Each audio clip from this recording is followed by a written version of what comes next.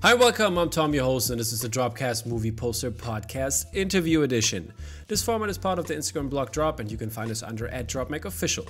We do reviews, news, and interviews that all have to do with the film business. And today, we will talk to the one and only, the colorful Matt Taylor, and we will chat about his way to AMP stardom, different field of works, and what art goes up in his home. So stay tuned and head over to our Instagram profile @DropMacOfficial to follow along with the art we are talking about, or check us out on YouTube for the video version.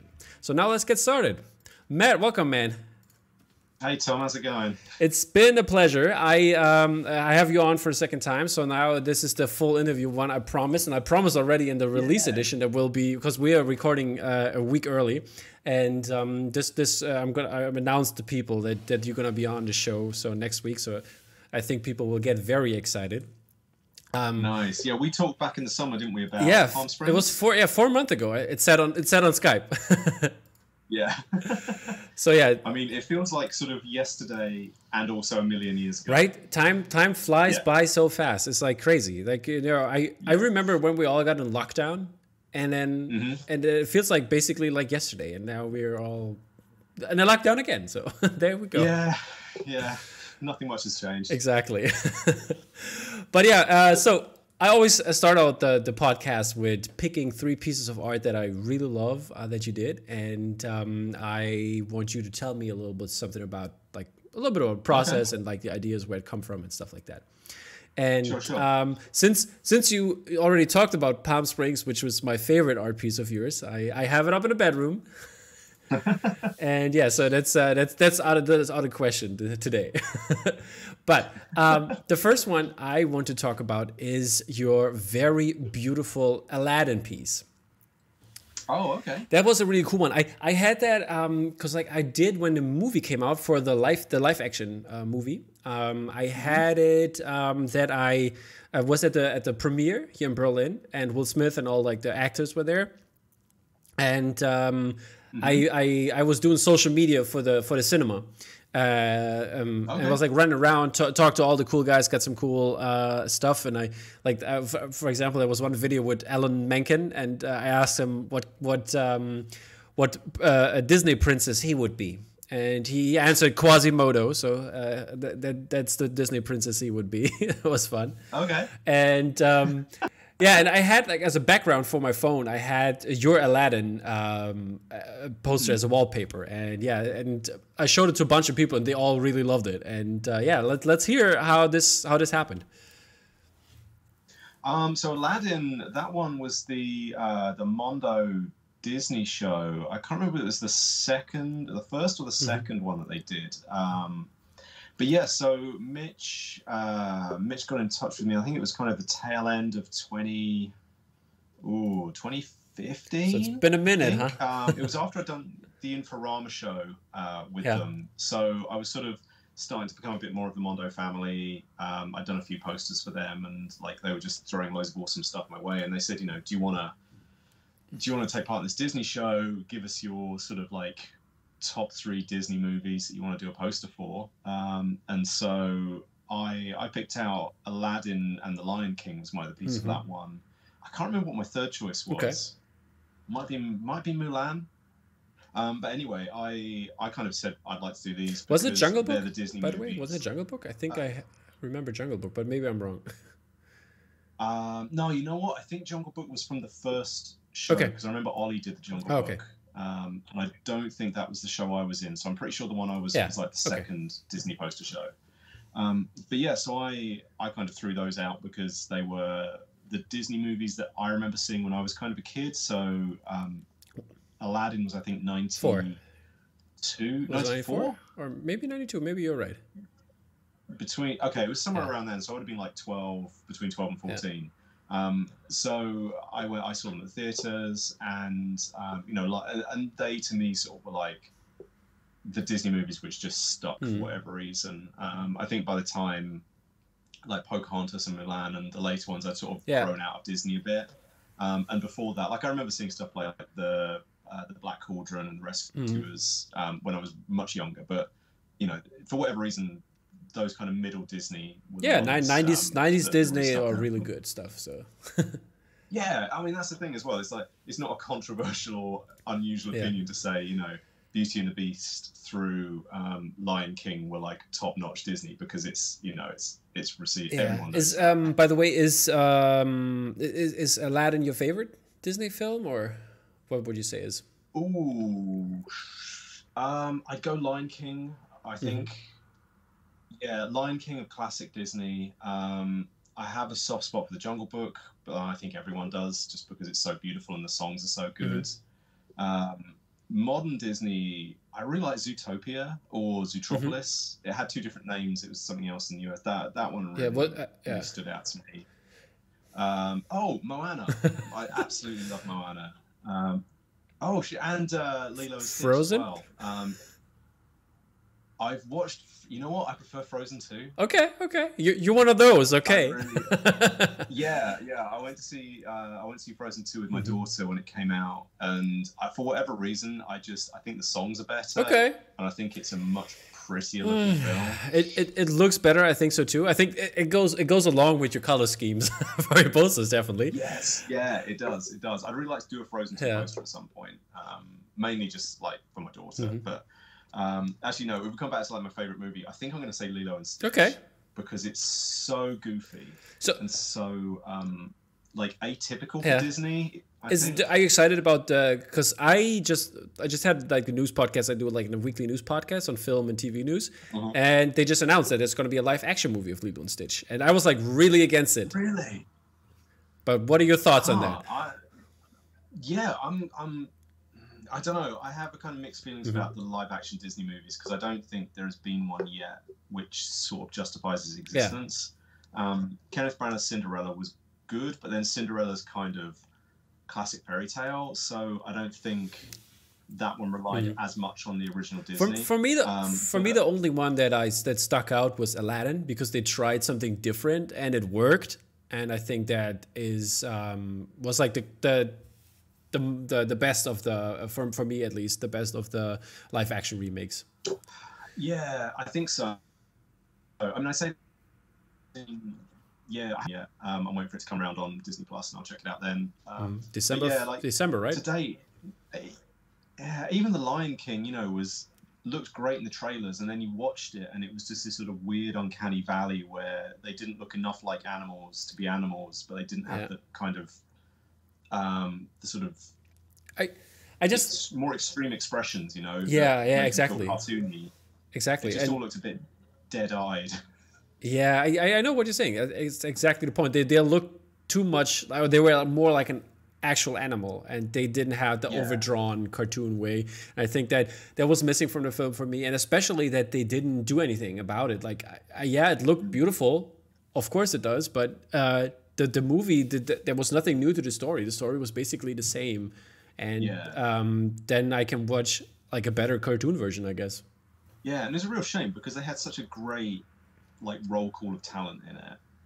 I think that was the most frustrating thing. I think actually the talent involved probably saved it from being a lot worse. Because like whatever you say about it, it's got Beyonce and Donald Glover. That's going to be good just because they are excellent performers and Exactly, they yeah. sing brilliantly. So it's going to sound amazing. And actually, Beyonce's songs for it were pretty on point. So you know, I think that kind of gave it like an extra half star in my book. But Lilo and Stitch, like, I can sort of see that working. Let's Yeah, I'm interested. let's see how would you fantasy cast the Oh, movie? Lilo and Stitch. Yeah. You know what? Honestly, I have no idea. Partly because I'm not, off the top of my head, I can't think of a huge number of like indigenous Hawaiian The actors. the Rock for is it. the Rock is gonna be the security guard dude. Okay, yeah. That works for me. Yeah, I'm down with that. I think it's one of those things they need to cast it really well. I think almost like not unknowns, but someone who you don't have like a prior association with. I mean, I guess, you know, The Rock is going to be the big name, but it needs to have like a Hawaiian cast, I think, for it because Yeah. that sort of feels so integral to the movie. I would So, also go if they cannot do Hawaiian, like Taika Waititi, this kind of crowd, because he has indigenous people of New Zealand in it, the Maori. Yeah, I know. I feel like Hawaii is so sort of like tied to that movie. That's true. That's But definitely I true. mean, yeah, it's How- going to be an interesting one. I just like, I hope just you're not gonna do The Descendants or whatever it's called with George Clooney and like all white people in there and Oh no, no! And there was that Cameron Crowe movie with Yeah. Emma Stone. yeah, exactly. That's the one that I was oh. actually talking about. Yeah, but yeah, Oh no, that was awful. Yeah, That was that's awful. an awful bit of casting. yeah. But yeah, I will remain optimistic about that. Okay, What were we yeah, talking about? Oh, Aladdin. We're yeah, talking about Aladdin. poster. yeah, but it's okay. we can drift off. That I Yeah, mean, yeah, you answered the most important question about that one. Yeah. But yeah, Well, it's a great piece. I just have to say it's like really incredible. I was going to say the Aladdin poster also, along with Lion King, were kind of quite important for me as an artist because. So I went to my first MondoCon. I think it was MondoCon 3, and I went to that convention feeling a bit like overconfident about myself and thinking that I was like all that. Yeah.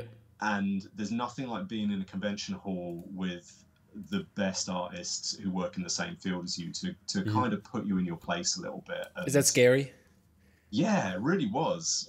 You know, I was next to Kevin. I had Kevin Tong on one side of me, okay. and I had Tegan and Erica on the other, and I was opposite DKNG, and John Burton was like just over there, and Draplin was just there, and so I was surrounded on all sides by people who I considered to be amazing. Yeah. And I think also that was the convention I did the Escape from New York poster, which I know people like, and I don't want to try and diminish their enjoyment of that piece, but that was a poster that I felt I phoned in.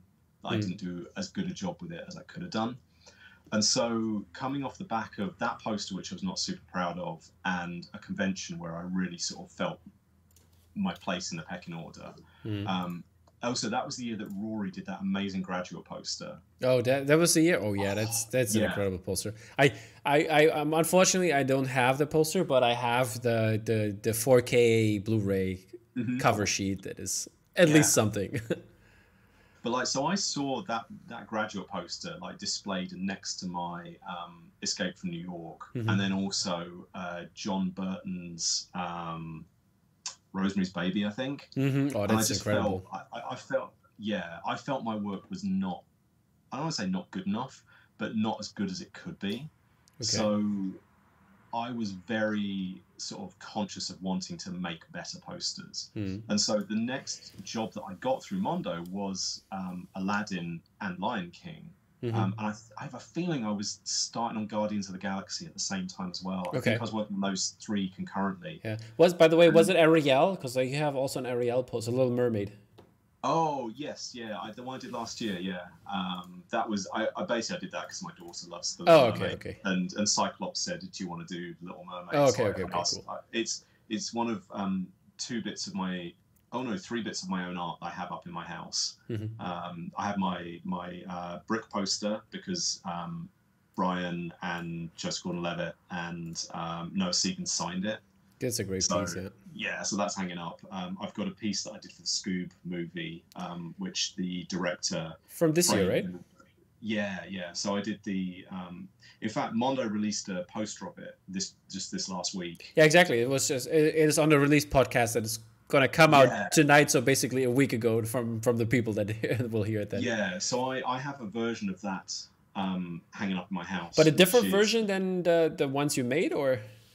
Yeah, because it's the one I have hanging up is the actual illustration that I did for the animation.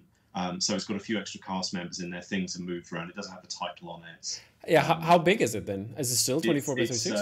It's 2.35 to 1, so it's widescreen ratio. Okay, cool. It's about like this big. Okay, it's just there. Oh, I see. I can see it. The people cannot see it though, but you would have to move it. But we're just gonna leave it. Yeah. Like here, so it's just out of frame. Yeah, exactly. Anyway, so the director of the movie, Tony, he wrote me a little note, and he had like a framed version of that done for me. So I've got that hanging up because it was quite that's cool. But then the third piece I have hanging up is my Little Mermaid, which is outside my daughter's room because she loves it. So Aladdin, I wanted to make a poster that was as good as it could be. So that one's always going to be pretty important to me because I don't think I do anything differently on it. Like even now, I'm really happy with that and Lion King. Yeah. They're about as good as I think so. It's incredible. I think with all the like the patterns of the lamp and like those tile kind of patterns. I think that just looks amazing and the colors are incredible, and having the city of a city on there, the flying carpet, the genie on the top. It's just very, very great poster. We really, at the time we talked. I think Rob and I talked about doing a variant with Jafar in place of the genie, so like an evil version. Just couldn't get it to look right. Okay. Just couldn't get it to look right at all, which is a real shame because that would have been a kick-ass variant. But yeah, we definitely tried it, but it didn't feel quite right and couldn't get the colors to work on it. So that one's one of those great lost posters. Okay, yeah, that's also another book idea there. Lost posters. Every artist has got those sketches that didn't get approved, or the ideas that you never quite follow through on. Yeah, I think that would be very interesting for a lot of people to see, to have that. Yeah, getting the rights to print, because like a lot of cases, I think they were though projects were abandoned for a reason. Yeah, okay, true, but in terms of licensing, wouldn't it be considered fan art, or is it that if you sketch it for a project that is licensed, is it under NDA or what? How is that? Maybe, you know what? Yeah, I think it would depend on the project. Because if you've got a likeness of someone in there, you still need to get approval to print that likeness. And I'm trying to think. Like I've just but then I've just done a project I can't talk about at all. Oh, that's not good. Okay, so I've done a project that I can't talk about at all, and I did a piece of work for it which isn't going to be used, basically. Okay. Hopefully I can share it at some point in the next year. But like I spoke to the AD on it and I was like, can I post this like when the rest of it goes live? And it's like, we're not sure. Okay, interesting. And it was, because it's a piece of work that's completely finished and it's not going to be used because it was being put together as part of a pitch with like a ton of other work, and my illustration didn't get used, which is fine. That's just the way it goes sometimes. But happens, even with all of that, I still might not actually ever be able to share it because of the NDA and the kind of licensing with the end client who it's for. Yeah, that's what I figured. Probably if you do it for like a pitch project, they basically buy all the they paid you, so they bought like all the stuff you did, and if they use it, it's up to them. So that's the problem here. But like, I wonder, do they buy the idea in terms of, if you like would recreate it like just as a sketch form, You know what? I don't know. Because like in the end, it's like fan art. You can do whatever you want. If it's a one of one and it's not, or let's say we're not going to print it, but we're just going to put it in on a podcast, making no money on this. Yeah. I think putting it, like displaying it out of context, like, the Mondo Talk panels where they show all of the great unused sketches and stuff, because that's a sort of, but the thing is they often say, don't photograph this, don't put it out online. And I think that's the only way that they're allowed to show it. Yeah. Because as soon as it is like out there in the world, if I go to Google and I type in, I don't know, Aladdin film poster, it will show, the one sheet, the teaser, but then like my poster will come up on there, and also a whole bunch of other fan art. And at that point, it then becomes difficult to differentiate between what is official, what is kind of licensed art like mine, what is fan art.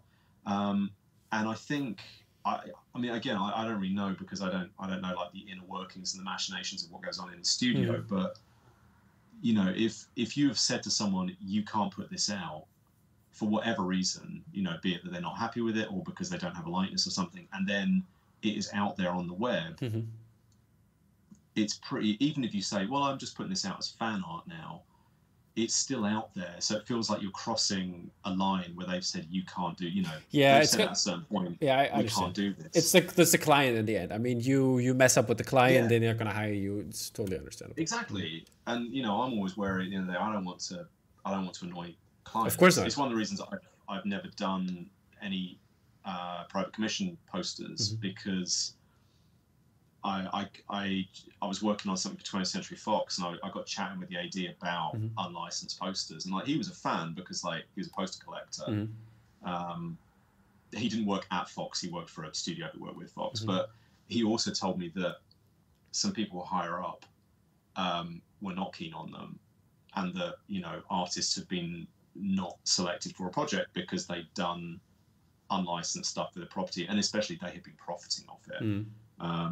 So for me, it always has that impact. Having said that, I have actually just said yes to doing a private commission. Okay. Just one. I'm doing one because the commissioner kind of caught me. Well, the commissioner, I know the commissioner like socially, but he kind of caught me at a time and said, "Do you want to do this?" And I was like, "Yeah, why not?" Why not? Okay, I see. So there is going to be one out there, but I can't talk about what it is. Okay. Yeah. Okay, we're gonna cut the talk short here because I want to know. No, I'm kidding. But yeah, that's all really cool stuff, and that's like really interesting. I wonder also if like because I know actually some other artists who do like tribute posters. They create stuff like actual posters. For example, I have in a release podcast I had last week for from SG Posters. She did a tribute poster from Mank, which looks really, really cool. And I wonder sometimes if how could the studio or somebody like be mad at that, I don't think they could. I think when it crosses a line is when someone's profiting directly from it. Okay. If someone is selling it, it's the same as me drawing. I was going to say drawing like a superhero and selling it, but then superheroes are kind of a slightly grey area because you have lots of. I think superheroes with like comic conventions, people will sell illustrations of, and I think they kind of give a pass to it because these are the creators who are making their artists successful. Like say Chris Samney did these amazing black and white Battober he does every year. He does like 31 amazing black and white drawings of Batman. And they're not licensed, they're not official, but they're kind of one-off originals. And I think their eBay auctions are up at the moment, which are only available to the US. Otherwise, I'd be trying to buy one because they're incredible illustrations. I wonder though, for example, the artists do the sketches. The sketches they sell though. For example, Greg Roos does it. Yeah, I think Dolly just did it. Again, I think as their originals, I don't think they're like technically allowed to. Okay. But I think because they're originals, they don't count as much. Yeah.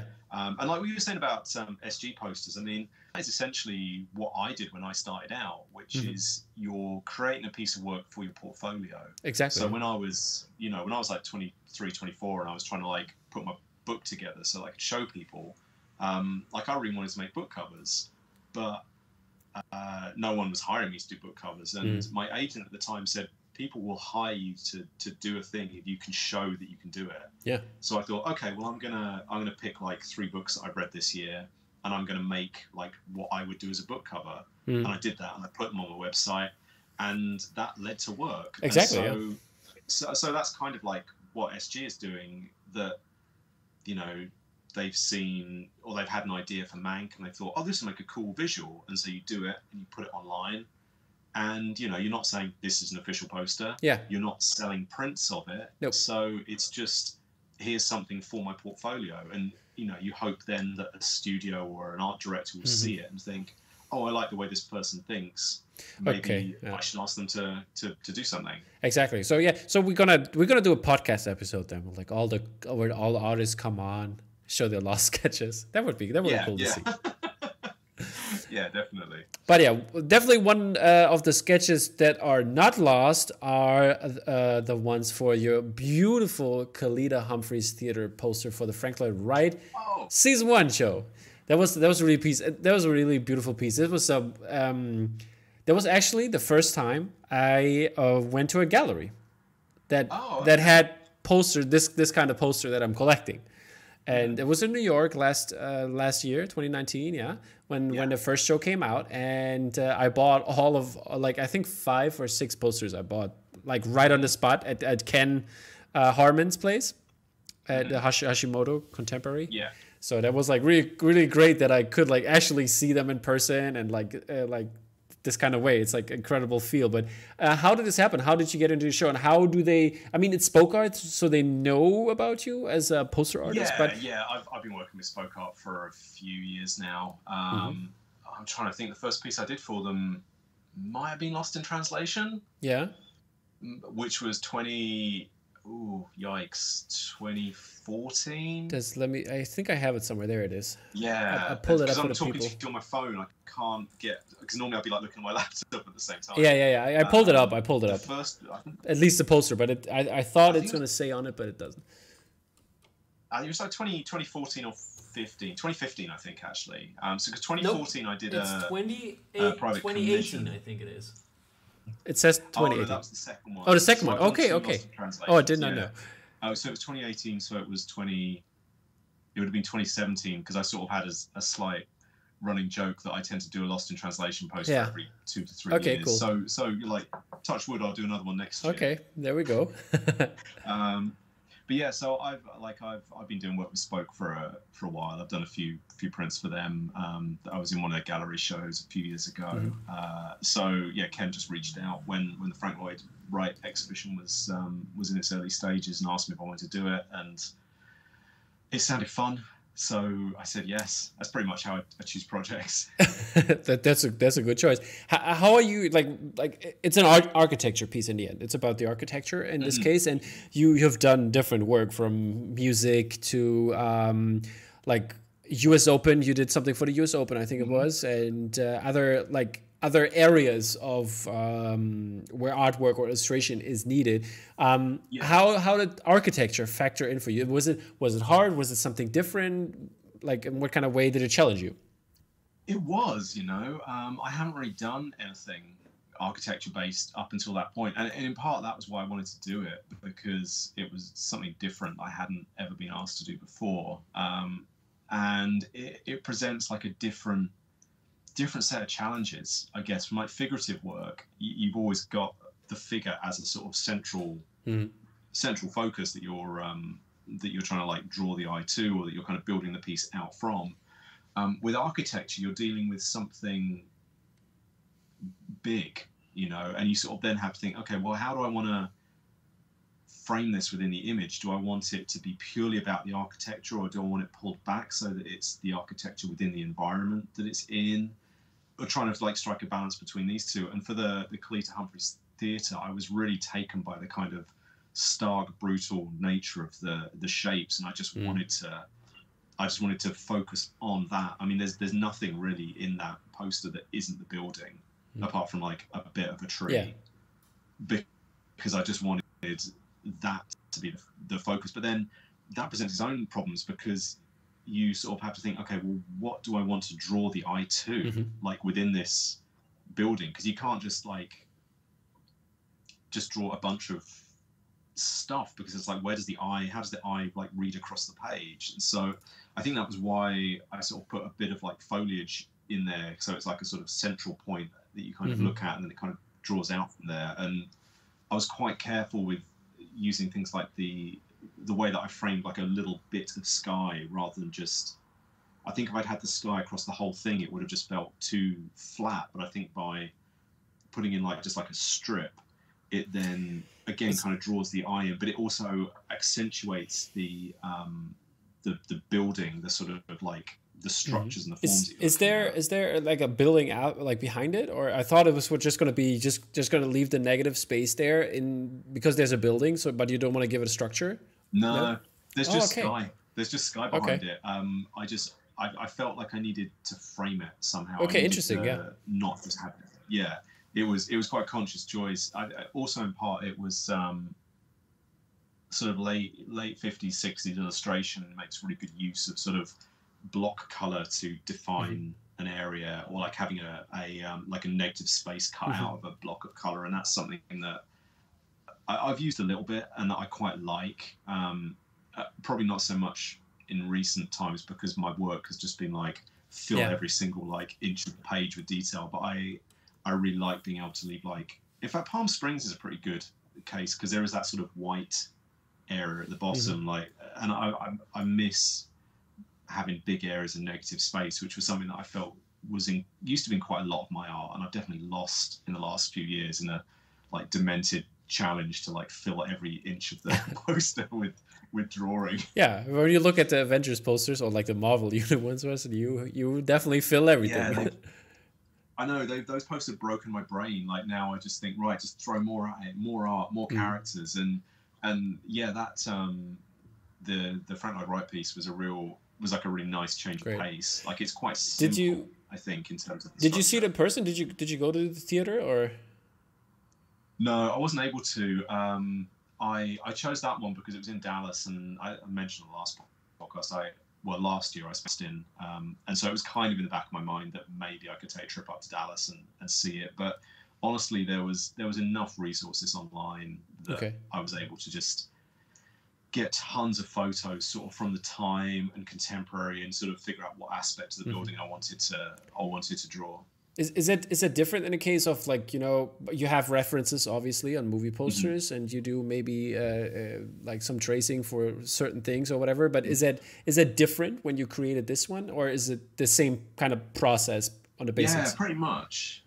I was quite aware of having to sort of trace bits of it to get the proportions and dimensions like exactly right. I think what I did for this one was I built a collage up of about 3 or 4 different photos of the same sort of aspect of the building, and it's not like 100% accurate. Like I think the roof is slightly shorter in one area than it should be, but I sort of did it for like aesthetically it was more pleasing to have that bit a bit shorter. So I kind of cut and pasted the photos together. Like often, like this is like slight digression. If I'm drawing a person, like I'll build a little photo collage up of how I want them to look, and often it'll be like, okay, well, I want to make the arm a bit longer, even though it shouldn't be, because like aesthetically it looks a bit better.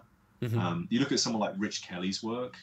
You know, the proportions on Rich Kelly's work constantly blow my mind because they're not like correct in the traditional sense of the term, but they look right, and I think that's something that I can't do that anywhere near as well as Rich can, because he just seems to have like a sixth sense when it comes to knowing how to make a proportion look completely wrong but also utterly amazing.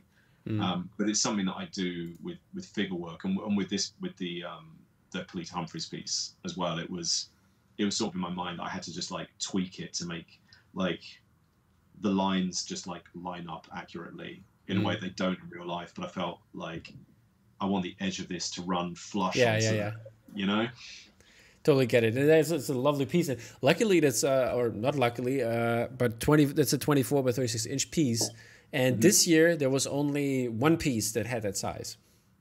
So it's like really, because I think that makes for a good reason never to take yours off, because I have like my wall over there is it's like an architecture wall. I only have architecture stuff on there. Going from the landscape from Pablo Oliveira for his for the pyramid, the Blade Runner pieces. And then have I think it's Englert, the Spider-Verse one. And Rory Curtis up there with the Talzine, then such a beautiful piece. Ghost Co with the Sturgis house. Then I got Durier up there with the Guggenheim, and perfectly fitting in terms of architecture style. I got the Guggenheim next to yours because they had the 24 by 36 pieces. So and they had that same kind of like rounded. Exactly. I was so disappointed not to be able to take part this year, which was entirely my own fault. Like Ken was emailing me up until the week before, just saying, "Have you had time to do a piece?" I was like, unfortunately, other work got in the way, and I wasn't able to. But I hope if they do another Frank Lloyd show, that I'll be able to contribute again, because it was a really fun piece to work on, and I feel like I learned so much last time that I want to do it better next time, so I really want to take another swing at it. Yeah, but it's very problematic because I bought too much. Okay, maybe for your wallet it's better if there isn't another one. Yeah, please. I have, like, as I said, I have 5 from the first show, and I think the second one I got 6. Ooh. So yeah, I mean, that's a lovely collection though. It is and finally I can change at least a little bit and make it like have the wall like have something new to it, like I do with this one. You know, Yeah. because I had the Vice Press Open channel last weekend. Was last weekend or the weekend before? I think last weekend on the 14th. Yeah. Yeah, last weekend. I switched it out, but I used to have like your beautiful Pan's labyrinth piece up in the middle. Yeah, So yeah, that was up last time we spoke. yeah, so that was really great to have that. And no, it wasn't last. No, it wasn't last time because I didn't had it then. I just got it. Oh, right. I just got it with the House of the House and Power of X print. Yes, yeah, I remember. From your store. There was something up there. I'm trying to remember what piece you had up there. I'll go back and watch the video. Exactly. Yeah, but the thing is that I think I bought the last one on it. I think people, because the last Labyrinth one, because I had it up and people were like, oh, that's a great piece. Where did you get it? And I was like, yeah, it was still up at Matt's store. So go over there. And then everybody was like, it's not there anymore. Oh, you know what? I have still got some. So the reason it's not up at the moment is... Okay. Oh, God, this is complicated. So, you know I'm doing the baseball cards at the moment. Yeah. Okay, so those are being primarily sold to American customers. So I'm pricing them in dollars just because it makes it slightly easier to sell.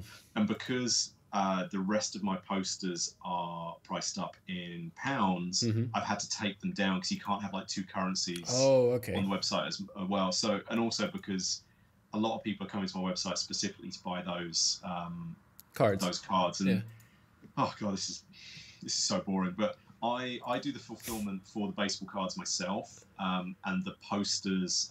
Ben, who runs Uniquely Geekly, who does all my shipping and stuff, he handles all of that. Yeah. And shout out to Ben on this time. Oh yeah, Ben's the best. Yeah. I love Ben so much. He makes my job so much easier. Yeah, and you guys, speaking of that, you guys released a Green Lantern piece, which you did for the anniversary, right? Last weekend. Yeah. So because I have orders for baseball cards, which are for me, and then posters, which are for Ben, when I have the cards on sale, I take all the posters down just to sort of stop there being confusion about what needs dealing with. So it will go back up. I'm kind of thinking about having a Black Friday sale this year, so it will probably go back up then. I was going through Ben went through all of my prints, which he's got, and it turns out we've got like a bunch of Captain Marvels and Black Panthers and Endgame.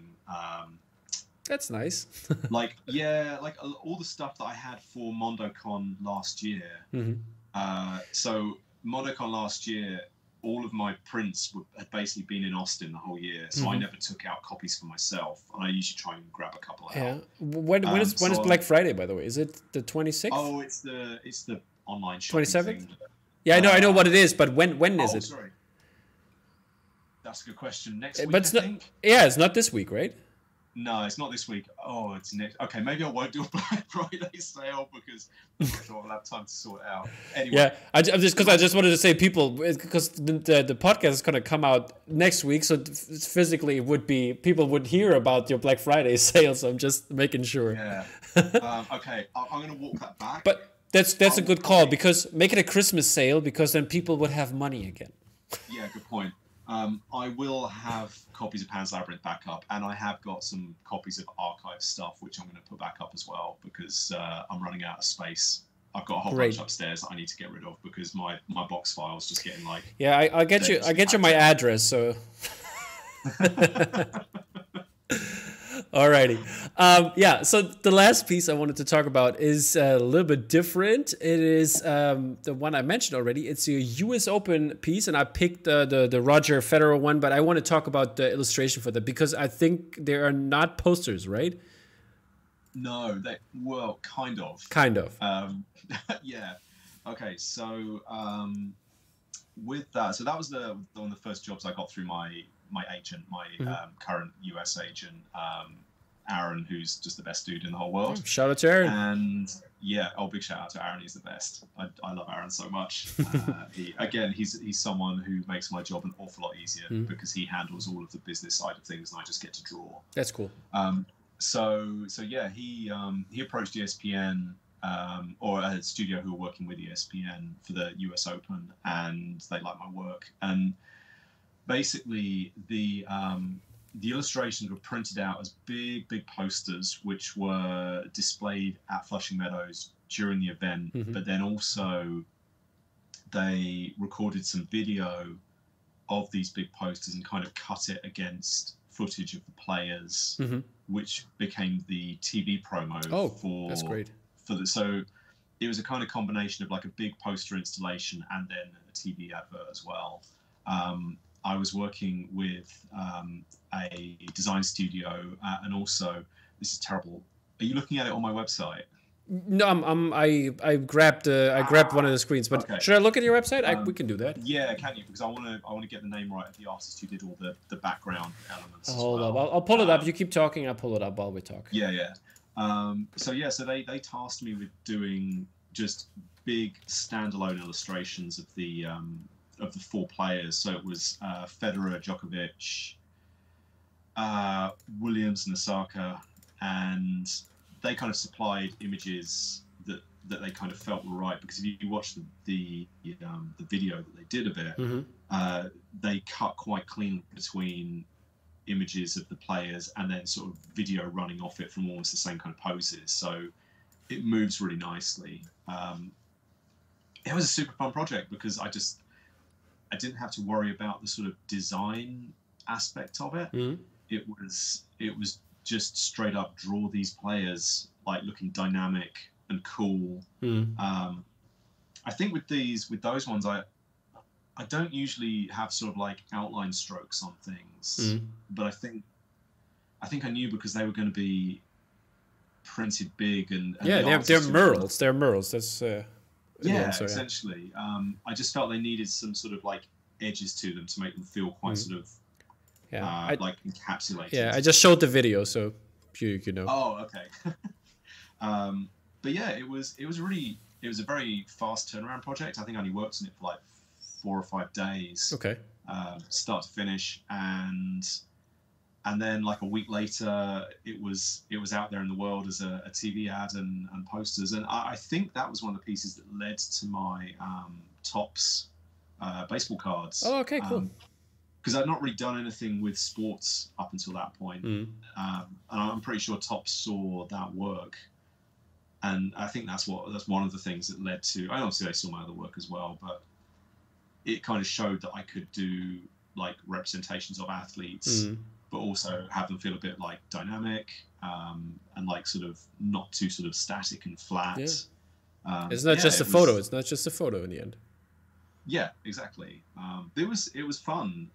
Again, like I say, the big takeaway is that I tend to just say yes to things which sound fun, and yeah, that was. Yeah, that sounds very cool. Did you know if the players saw it? Like if they like actually seen your artwork?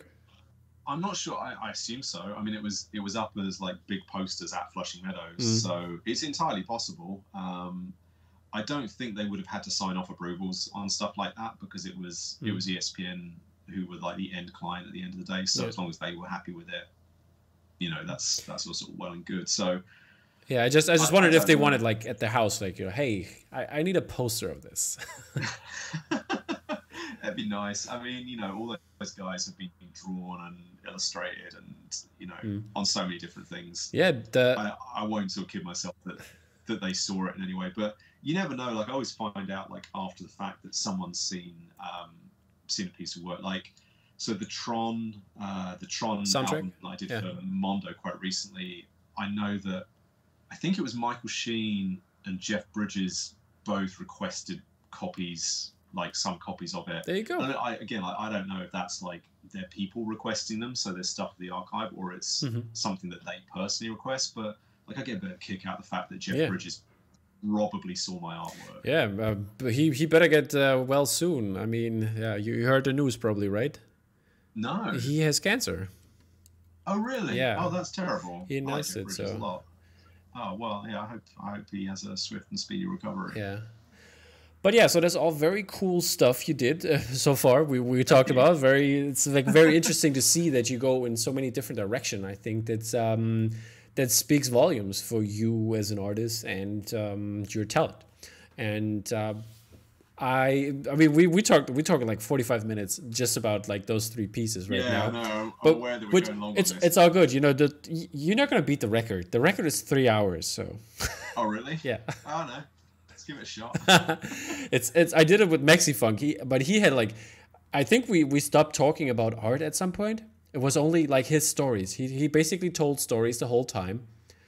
And he had so many great stories. But I'm always mentioning this because one of my favorite stories is he worked at the Warner Brothers store, and he was in charge of like the single sketches when they did Batman the animated series, like that were turned into a TV into the TV show.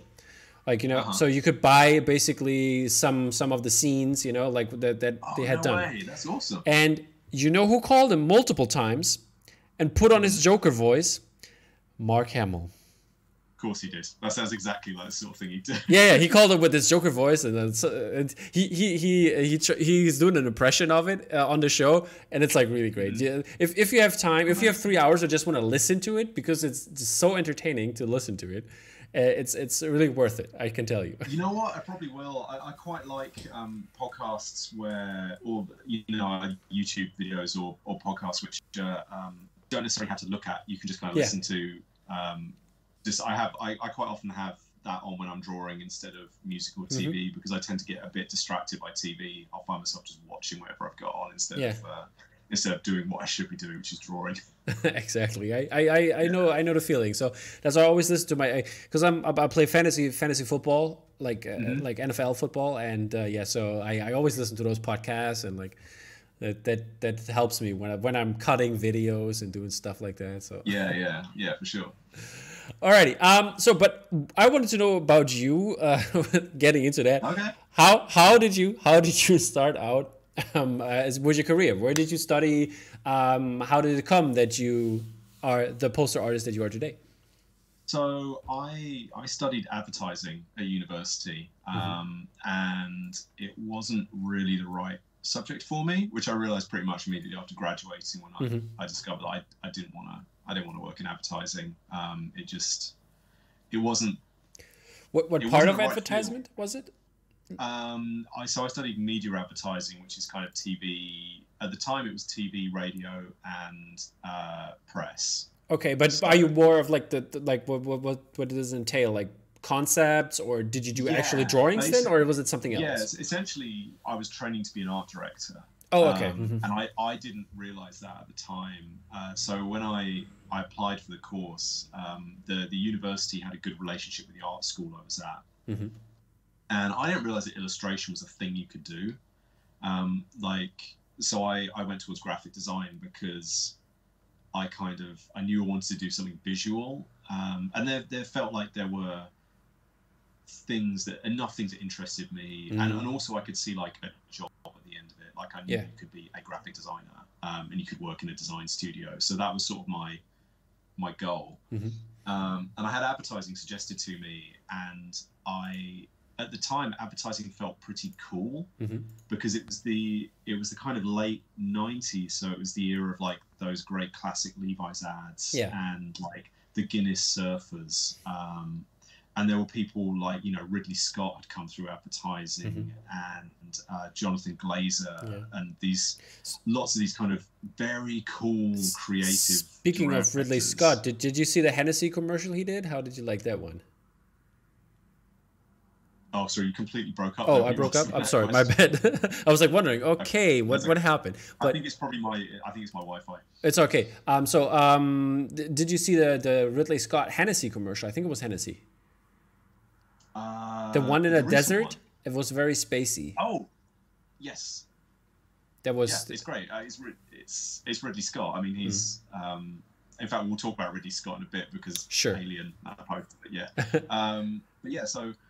I was a bit kind of I don't know, fame hungry, I guess. Like I loved those kind of like name directors, and I love film as well. So in my head, I was kind of thinking, wow, these are directors and creatives that I like, and they're doing this amazing, like, cool work.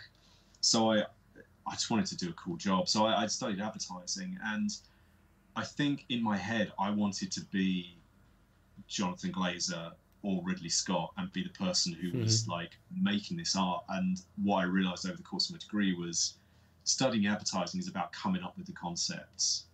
So you're not the person who takes the photos and who does the drawing and who shoots the video. You're the person who comes up with the idea and then finds someone else to realize it.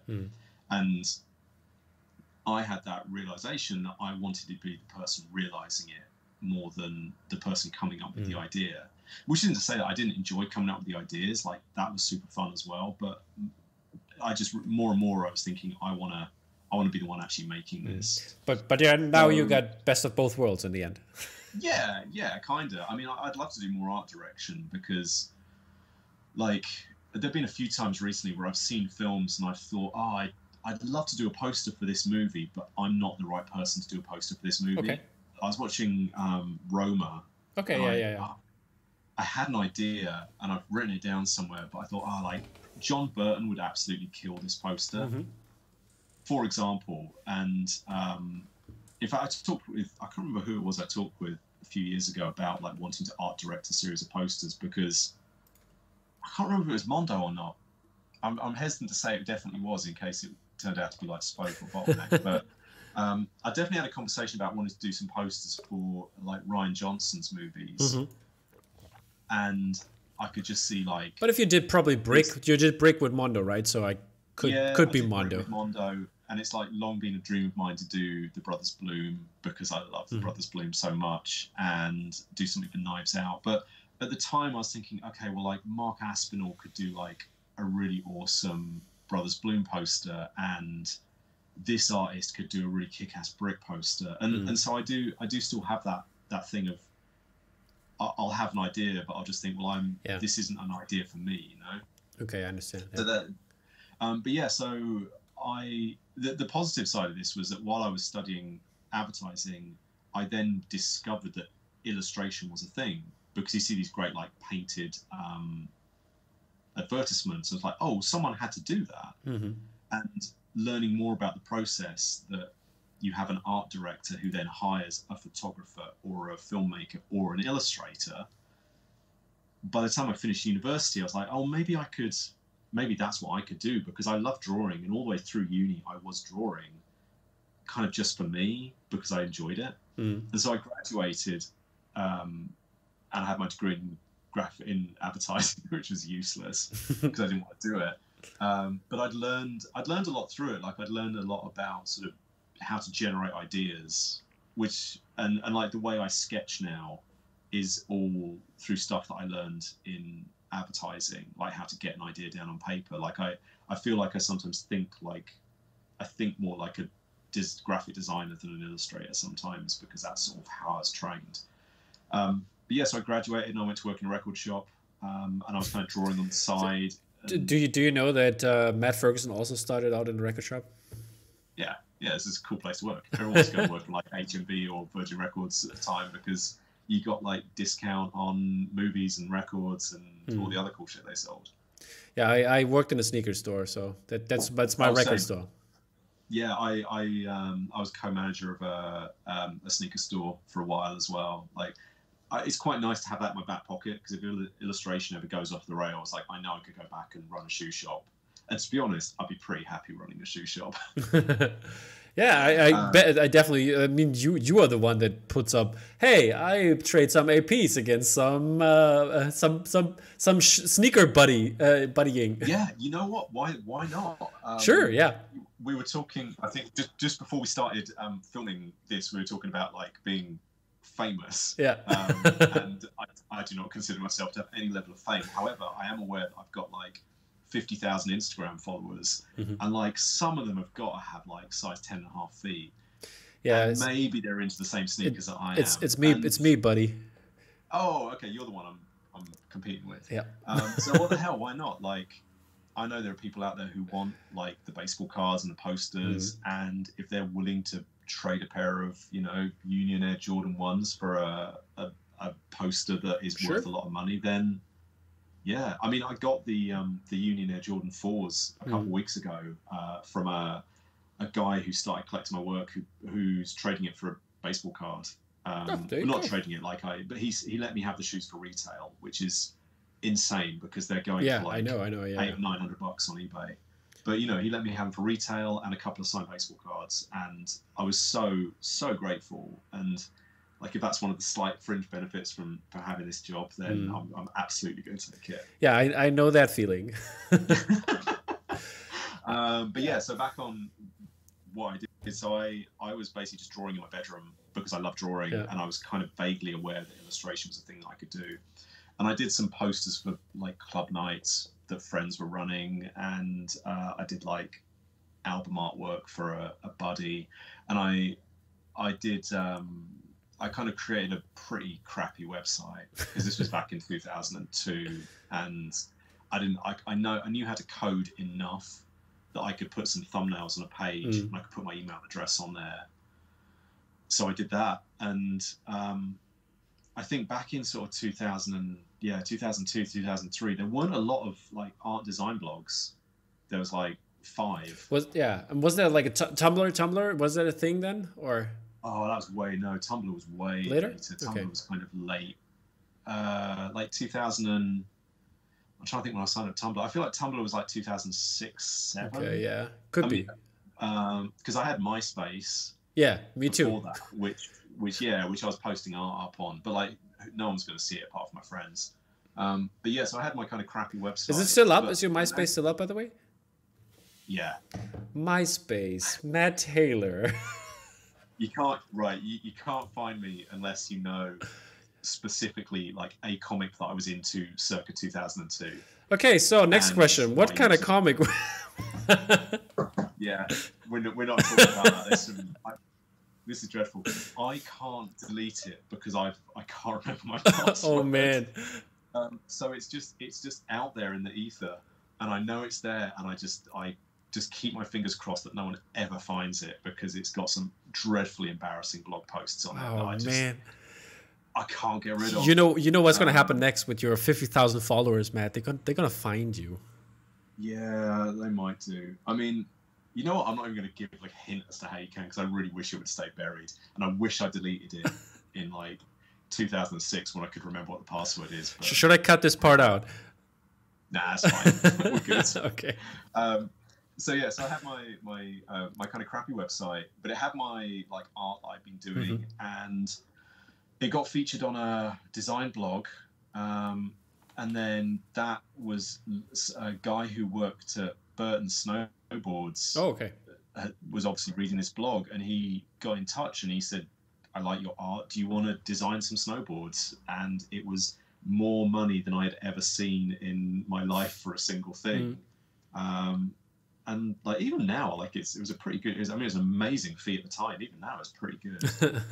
But I just sort of said, "Yeah, great." And I designed these 6 snowboards for Burton. That was in 2004, I think. Damn, man. And that was like my first proper job. So much stuff is popping up about you that I did not know. I thought I did my research. I mean, I've been doing this for like, so I graduated in 2002. Yeah. So I've been drawing for like 18 years on and off. And like properly for like the last 15. But like there's been some wild changes in how my style looked from like way back then. Frustratingly, like on Pinterest, some of like the highest hits are like old work in a style that I don't really draw in anymore, which is frustrating. But yeah, like there's a lot of my work out there. But yeah, so I did these boards for Burton, and then the Nate, who worked at Burton, who commissioned me, moved to Complex magazine, which I think is like still going. Yeah, Complex is still going. Yeah. Yeah, and so he got me to do some illustrations for Complex, and then he left Complex, but the next art director who took over from him still had my details, so he offered me a few more gigs. And then because at the time there wasn't, like you say, a huge like swathe of art out there like there is now, I just kind of picked up gigs word of mouth, or because people had seen my work in Complex, they asked me to do a piece. And that was when I started like trying to be a bit more proactive with self-promotion. So I started emailing. So I used to go into like news agents. I would find magazines I liked. I would look at like the credits, and I would find the name of the art director. try and work out, like, if there was an email address, I would take the email address, I'd get the postal address, and then I'd take that home and I'd write emails to art directors, or I'd like try and guess the email address. You know, is it like first name dot last name at complex.com, or is it like, you know, at Condé Nast, because all the Condé Nast, you know, and I would send postcards of my work in if there was an address, and just kind of keep my fingers crossed. And some of those turned into jobs. That's crazy. Because that's kind of how you used to do it. You just there's something different, you know. This stuff I hear from the let's call them a little bit older artists that didn't have the digital ways to promote themselves. It is like, hey, I had this portfolio, and I also had my portfolio, and I tried to show it to like everybody. But now I have Instagram, my super big portfolio. It's like super fast and easy. So it's great. I mean, it was simultaneously like harder and easier, because nowadays there's so much out there, you know, Instagram and Twitter and Tumblr and ArtStation and Behance, people's websites. You know, you've got so much out there, and if you're an art director, how on earth do you like pass all of that information into, okay, I want to hire this artist for this thing? So you've got like way more competition, but at the same time it's easier to put your work out there. And back in, you know, 2003, 4, like the difficult thing was getting an art director to like actually look at your work, you know, because they might get, I don't know, 20 postcards a day, and, you know, they have to physically file them, and you're relying on like one image and like maybe like a letter saying, hey, look at my website, here's the address. But then that art director has to sit down and physically like visit your website, no link clicking.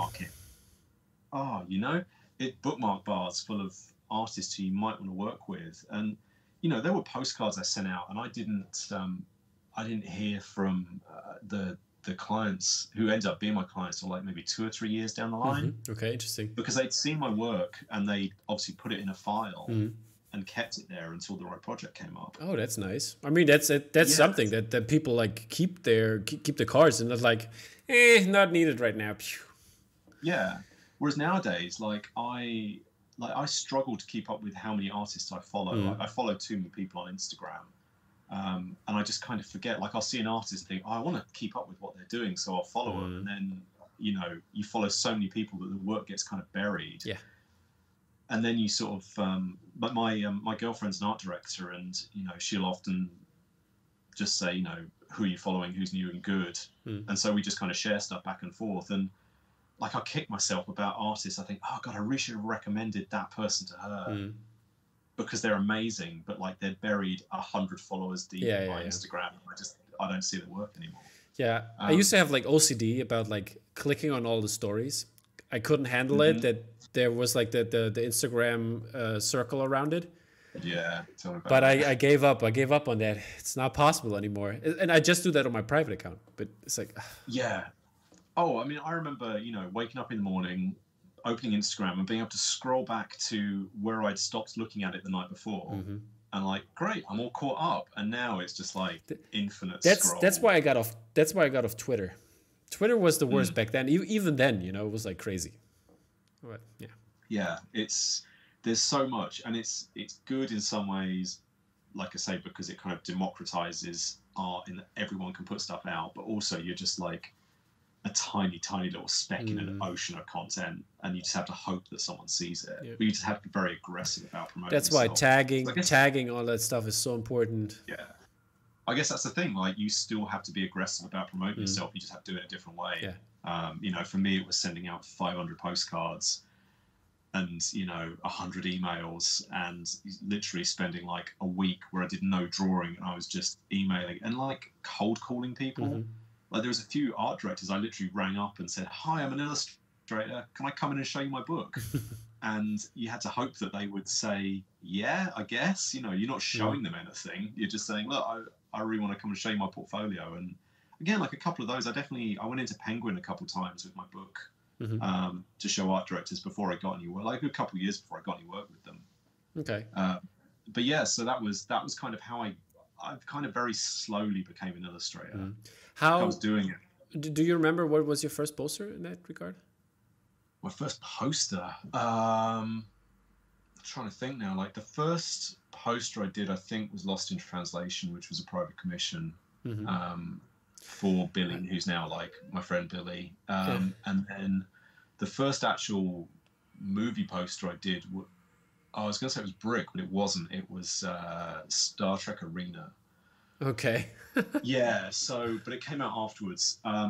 So that was when I was working. I was working in a design studio in 2011 into 12. I worked there for about 18 months, and I think that was when I was starting to get a lot more kind of confident as an artist. And I remember Ollie Moss, who was a friend.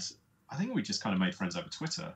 Okay, there you go. Like we just like a long time ago now, and he at that time had done, you know, Star Wars and Lord of the Rings, and like he'd had a run of great posters at Mondo, and they'd asked him to art direct a series of posters, or maybe he'd asked them if he could art direct a series of posters. Yeah, he asked me if I would do a Star Trek poster for the episode Arena, which is the one with the Gorn and like the fight at the rocks, and so I did that, but I didn't actually work with Mondo on that. I did that with Ollie. Like he was art directing me. So, and then that went in for approvals for like a year or something crazy. And then in the meantime, Mitch had seen my work, and I think Rob had seen my work as well. Sorry, Mitch Putnam and Rob Jones. They're going to be on the podcast soon. We're going to physically talk on Friday, but the podcast is going to come out after yours. Oh, sweet. That's right. I'll definitely be watching that, because I'm happy to watch Mitch and Rob talk anytime, because they're great. Yeah. But yeah, like I think Mitch got in touch with me initially, and he just said he'd see it. Mitch is very, very brief in his emails. I like, but also it was a really, really brief message. Like, we've seen your work. Do you want to work with us? What movies do you want to do? And I was kind of blown away, because I'd followed Mondo for a few years at that point, and I was a big fan. I think I'd sent my work to them and asked, you know, can I work for you? Can I make posters for you? And I don't know whether they kept my work on file, or whether they'd seen something else and thought, oh, let's get this kid to do some drawing. And yeah, so Mitch asked me what I wanted to do, and I was like super into Brick at that time. I mean, I still am, but I think I'd seen it quite recent to that, and so I was like, yeah, I like Brick. Can I do a poster for that? And Mitch's like, well, I think we kind of know Ryan, so we'll ask him. And then like a day later, I emailed back going, yeah, let's do a Brick poster. So I did like 3 or 4 sketches, sent them in. They picked one. I drew it, and then it came out. That's basically it. And it released alongside, I think it was Ken Taylor's Where the Wild Things Are. I'd have to double check on that, but I'm pretty sure it came out the same week as that. And I was like, wow, I was a big fan of Ken's work already at that point. Was it Ken or Martin? No, it was Ken. Yeah, and then off the back of that, people responded really positively to it, and they liked it internally. And then I think the next one they asked me to do was, it was a poster for True Detective, which never actually got used. Okay, lost posters again. Yeah, that one's on my Instagram, I think. That one's out there in the world. I definitely posted it. But that was supposed to be part of like a series with, I think Francesca did one, and Erickson did one as well. I felt like Jock was part of that sometime. Okay. Maybe not. I might be misremembering. But anyway, my one didn't get used in the end, which, you know, fine. And they asked me to do Dallas Buyers Club and American Hustle. Yeah. Well, when did Fight Club come out, by the way? Because it's a similar style to the Brick one. Oh, yeah, no, Fight Club was a few years later. Fight Club, weirdly, the origin of that was a piece that I did while I was working at a design studio. While I was working at I Love Dust, the design studio I worked for a bit. And we'd done a pitch for a poster for a film about bare knuckle fighting. And so I had an idea which I'd sketched for that, but ended up not being the one that I used. So then when... I'm trying to remember how Fight Club came about, whether I just put the sketch up on Instagram and said, here's a stupid Fight Club sketch, and then Rob asked, hey, let's make it a poster. Rob or Mitch said, hey, do you want to actually turn this into a poster? or whether they commissioned me. I have a feeling that I did the sketch I just did the sketch because I had an idea. And then like a year or two later, they actually said, do you want to make this into a finished poster? And we did. And it was only after I finished it that I looked at it and realized that it was very similar to Start of My Brick one. Yeah. But I think that's possibly because I did the sketch around the time that I was doing the brick poster. Okay. Yeah. See, similarities could be seen. It's kind of hard to keep up because I've done so many drawings. I kind of forget sometimes when I've done them, but also sometimes I just flat out forget projects I've done. Like I was talking with someone the other day and they were like, oh, you did such and such. I was like, did I? Oh yeah, I did. Because my Instagram feed is, one of the things I learned is that if you put work out that looks a certain way, people will ask you to do more of that work. Yeah. So for a while I was like really into bicycles. And so I did lots of illustration of bicycles, and then lots of people commissioned me to do more drawings of bicycles because it was kind of the only thing on my website. And after a while, like bicycles are really time consuming to draw because of all the spokes. And So I took all my bicycle work off my website, and then I didn't get asked to do any anymore. That's crazy. So like I do a lot more work than I post on like Instagram. I'd say I probably only post about 50% of the work I do. Okay. And the work I don't post, it's not because I'm not proud of it, because I'm happy with pretty much everything I put out, but it's just, I don't necessarily want to do more of a certain thing. And sometimes I just flat out forget. Like I'll just lose track of a project. I'm pretty bad with comic covers because with comics, like you'll do it and then it's solicited. So you normally do it like a month or two ahead of the solicitation. So by the time it actually gets released into the world, it's been finished for 2 months, and then it's another 3 months till the book comes out. Yeah. So there's all these little kind of like dates that you can hit to share it. But like I like sharing stuff immediately when I finished it. Yeah, I know. Yeah. And so if I don't, I'll, or like I won't realize that the solicits have come out. Yeah, so, I totally understand that. Yeah, and so there's like, damn, the time to shout about this would have been like a month ago when the solicits dropped. It's all right, I'll shout about it when the book comes out. And then you forget when the book comes out, and suddenly you've got this situation of like, oh, damn, I did this cover, and it's been out for a month or two. Yeah. And by that point, I'm on to the next thing. So social media scheduling, it's tough. Yeah, it really is actually. I need to be a bit more on it because, again, like my girlfriend always reminds me that I should post on social media more, and I should actually share stuff like more frequently. And I always say, yes, I will definitely do that. And then, like even now, I'm actually remembering something. So the Scoop poster that came out from Mondo last week, I haven't posted about it on social media yet, and I should have because it's still in the shop. Like people can buy it. I know that I mentioned that on the podcast. So tonight it's going to come out, and people will know that it's still there. Okay, well, by the time this comes out, hopefully I will have posted about it on social media. Yeah, you can just reshare my link and say you're in it. So. Hey, there we go. Yeah, problem solved. Make it easy. Yeah. But I mean, you have two prints in the release podcast. You got the Green Lantern and Scoop in there. Oh, Green Lantern, yes, again another one. But you posted about that. I saw. Yes, I did post about that. But I didn't post about it ahead of time, which I felt bad for because I feel like I should have done more promotion ahead of it, so that when it dropped, there were more people like, we got to get this now. Because you know what, poster, there's so many things dropping every week. I know that's you why sort of need to.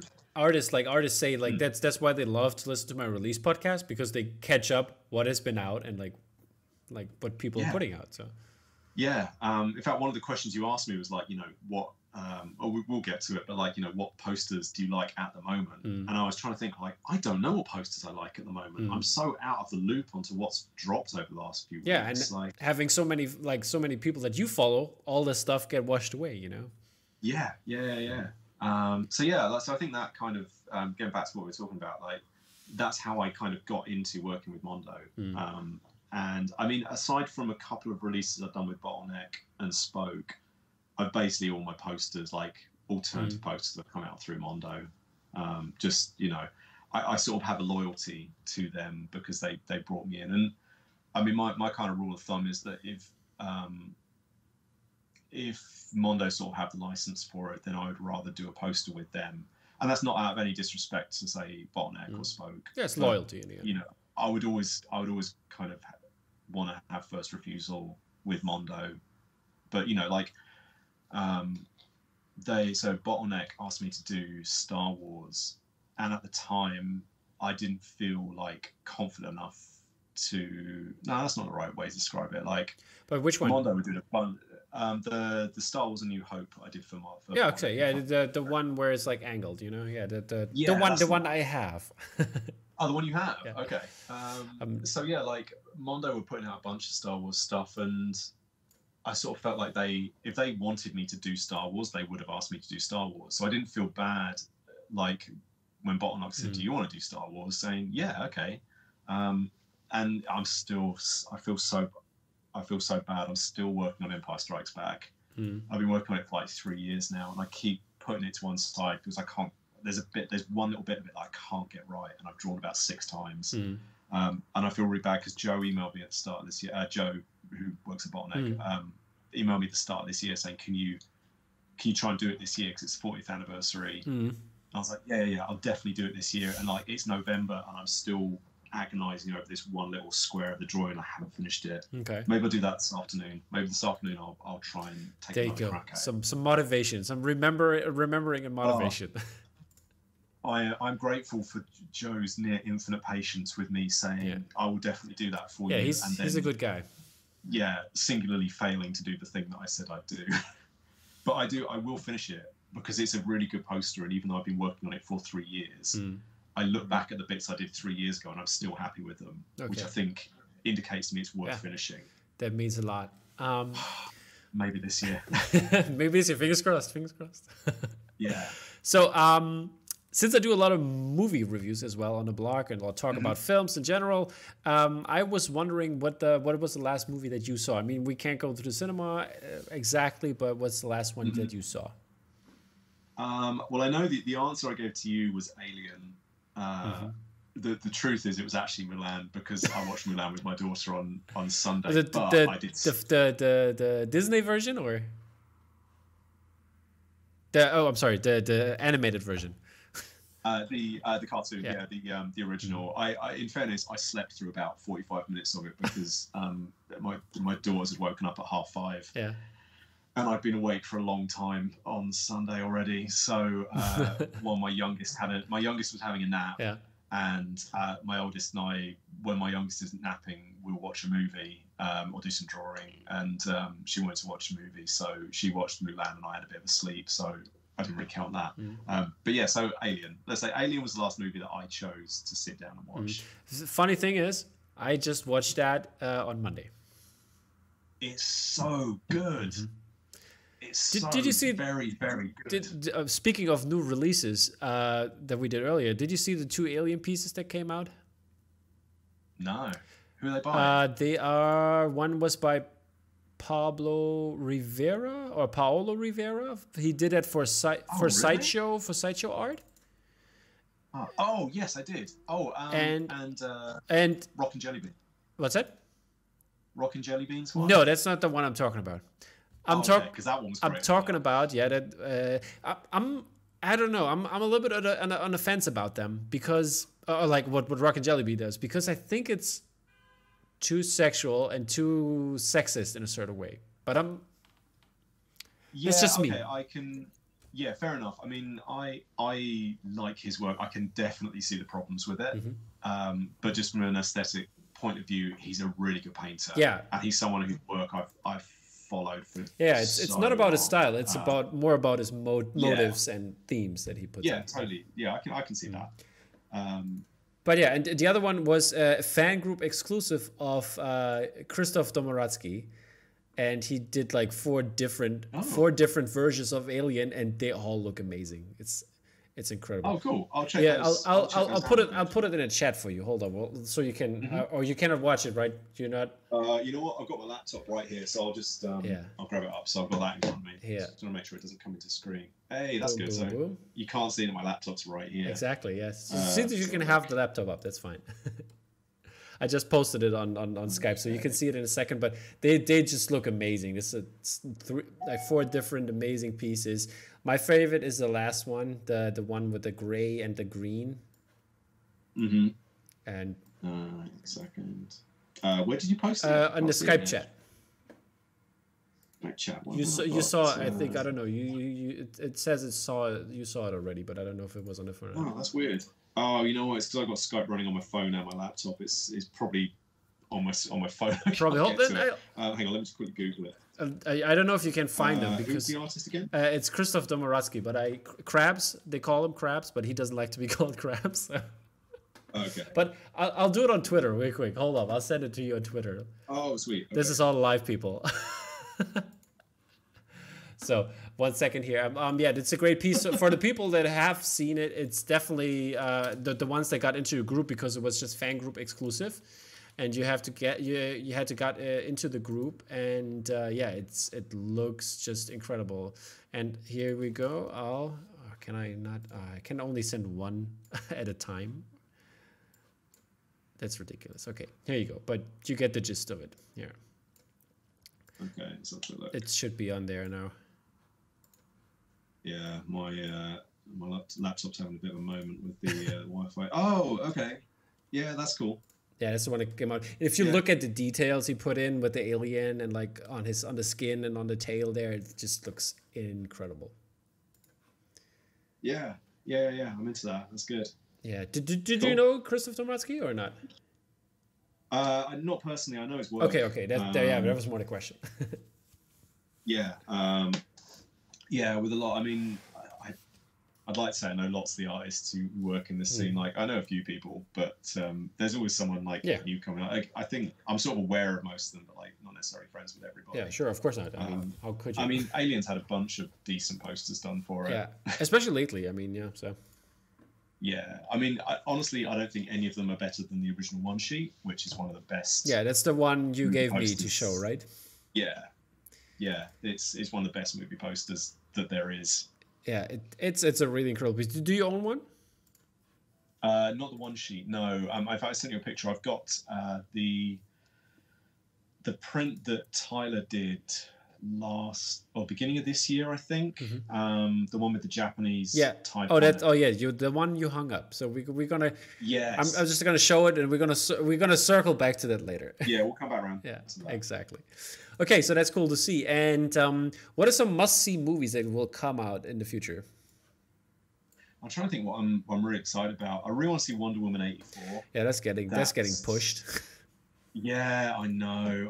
Well, I'm kind of happy about that because I want to do a poster for it. Okay. And there's no way that I'm going to have time to do a poster for it before December. So did you do one already? No, I've got an idea. I just haven't put it down on paper yet. I do all the work up here before I actually put it on paper. Yeah. Like normally, my better posters, I can sort of almost see them in my head before I have them on paper, and that's usually my problem because it's trying to get what's up here down onto the paper. Yeah. I don't do a lot of my figuring out on the page. I do it all in my head, and then by the time I'm actually drawing it, I've pretty much decided what I'm going to draw. Exactly. But yeah, so that looks pretty good. In the Heights, the Lin-Manuel Miranda, which was supposed to be out this summer. Yeah. I'm pretty excited about that. I'm sort of back and forth on the West Side Story remake because I like the original and I like the stage version, but I'm not wild on Ansel Elgort, and I don't like Steven Spielberg. Feels like a weird choice for that. Yeah. I mean, I'll go see it, but I'm not. I don't know. Like, part of me is very excited because it's like, wow, big screen musical, and like they've got the money to make it really like big, but I'm not 100% sold on the people behind it, which is why I'm more excited about In the Heights because the trailer for that just completely blew me away. Yeah. But like honestly, I've sort of lost track of what movies are coming out. Right, everything gets pushed back so far. Yeah. If I wouldn't cover it on my news podcast, I wouldn't know either. Yeah, like I was excited to see Batman next year, but I guess we won't now. And The Matrix, but that's like miles down the line. I mean, there's the new Thor movie. Whenever that comes out, that's going to be great. I mean, it's weird how movies have sort of like new movies have just stopped being part of our lives. You know, it's crazy. As someone who it's like a big part of my job as well. Yeah. And I'm sure that like come, you know, maybe once, you know, vaccines are rolling out and maybe coronavirus is a bit more under control and cinemas are starting to open again, it all just feels like very unimportant at the moment. That's one of the things that I really was like that was really sad about it, because like, for example, the cinemas here, because I work closely with a cinema here, and they were open and they never had a problem, nothing corona wise, everything was like super on the hygiene level they wanted it to be and stuff like that. So they could have stayed open easily, and they prepared, like also like other restaurants, they closed restaurants down that all like bought like filters, like air filters things, and had like all the hygiene measurements up and precautions up, and they had to close even though they prepared the best. And then the thing is, like, compared to the school where I work, you know, they couldn't even like put in like an air filter at school where it's where it is needed. So it's like, why do they have to close if they put their own money in and they can't even like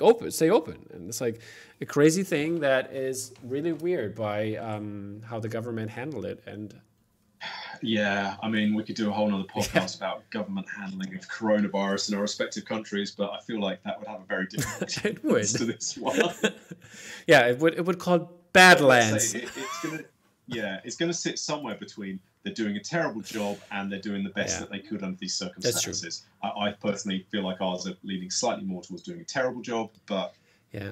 I mean, yeah, that's right. I mean, some things were they done very well, but some things are just a head scratcher. I don't see the logic in it, and it wasn't really explained. So, but yeah, you have to hope that they know more than we do, and it makes sense to them. But I'm not convinced by that. Same here. But yeah, like I'm looking forward to going back to the movies again. Like the theaters over here were open from like July through October, but there was no movies apart from Tenet, which, you know, almost became frustrating in the way that they were doggedly sticking to the you know, at the beginning of this year, Tenet was like on my must-see list because it's Christopher Nolan, it's a brand new movie, it's got a great cast. Everything about it was like speaking to me, and the more it rolled on, the more they're insistent you must see Tenet in theaters. It was just like, come on guys, read the room. Just, it doesn't matter that much. Like, I kind of hope I sort of hope that Warner Brothers just released Wonder Woman 84 on direct to streaming at Christmas. Like, I love going to the cinema, but what I love more than going to the cinema is watching movies. And I'd be just as happy watching a movie on my, I mean, I didn't go see Tenet in theaters. I'm going to watch it when it comes around on iTunes. And, you know, at this point, I just kind of wish some of these movies came out and we could just see them. And I know that, you know, there are many, many reasons why they can't do that, because the money side of things, essentially, because it would like fatally undermine theaters. But still, I wonder, like, if to put it out like 2 years later, and then it would make 800 million. Who knows? I mean, the only possible, the only plus side to this is that the next like 18 months to 2 years, we're going to get so many films. There's just going to be like all the stuff that was due to come out next year, plus all the stuff that's due to come out this year. It's going to be like cinema. It's crazy. And like, for example, I report that 2009 was the last year where we didn't have any Marvel content, and now it's 2020. Yeah, because WandaVision's been pushed back as well. Exactly. January. So yeah, there's no new Marvel. I mean, fine, because there's been so much Marvel. Having a year off it, I wouldn't say is the worst thing in the world. I was looking forward to seeing Black Widow, and what else was it this year? No poster to do. Yeah, Eternals, I think it was. Yeah, well, I'm gonna do a poster for Black Widow, hopefully. But it's not on the menu right now. Nah, and because I've been stung in the past by doing posters for Marvel movies before I've actually seen the film. I chatted with Eric about doing Eric at Mondo about doing a Black Widow poster, but sort of said I want to wait until I've seen the movie so that I don't like make the same mistake and maybe the Infinity War and put Hulk on it. No, it's not your fault. Everybody did that. I mean, I think it was. I think the statues. I have the Thanos Endgame one here. Oh yeah. And they put on him not the nano gauntlet. They put on him the regular one, but he doesn't have. They don't have it. Yeah. So. Yeah, we'll get to it. But yeah, you know what? A year without Marvel movies fine. It's fine. They still Exactly. exist. They're going to be along next year. That'll be fine. Okay. Speaking of other movies, like what is your favorite movie then? It's a bit difficult to narrow it down to just one. Romeo and Juliet, Baz Luhrmann's Romeo and Juliet. Okay. Yeah. In a pinch, I would say, is one of my all-time favorites. Like I will always watch that film. Yeah. Like there's no circumstance where I wouldn't want to watch that. Point Break, like the original Point Break, not the, you know what? I'm just going to pretend the remake. Yeah, Total Recall doesn't exist. Oh no, dude. Okay, I'm sorry. Yeah, I'm back. I said Total Recall. The Total Recall one is also like we can't forget about that, the remake. Yeah, that doesn't exist. So yeah, Romeo and Juliet, Point Break, Almost Famous. Cameron Crowe's Almost Famous, and Out of Sight. Out of Sight. Okay, that's a crazy choice. I've watched that film probably more than any other film. Oh my God. Purely because I think it came out in like 98, I'm going to say, and I had it on videotape. And when I was at university, it was one of maybe like 10 movies that I had on video. So, you know, you used to watch, as with all media, you know, when you didn't stream it, when you had to have a physical copy of it, you'd listen to albums more, you'd watch movies over and over again because they were the only movie you had. I think I remember. I remember watching that movie at cinema, because I used to go, like when I was younger. My birthday parties were like, hey, we're gonna go to the cinema and gonna go to McDonald's afterwards. When I was like, I think 98, I was 12 years old. So I was so I said definitely then back then we're gonna go see Out of Sight. So we did that. Wow, that's a grown-up movie for a 12-year-old, but okay. Yeah, but it was fun. yeah. It's wonderful. It's one of George Clooney's best performances. It's one of, I'd say probably Jennifer Lopez's best performance. Although Hustlers last year was really good as well. Everything about it, the direction is so good. The music is incredible in that movie. David Holmes' score is just like one that I will dip back into and listen just because of. In fact, that's something I'd love to do, like soundtrack art for. Although the cover for the soundtrack release is pretty much perfect in my eyes, so I'm not sure if I could actually do it any better.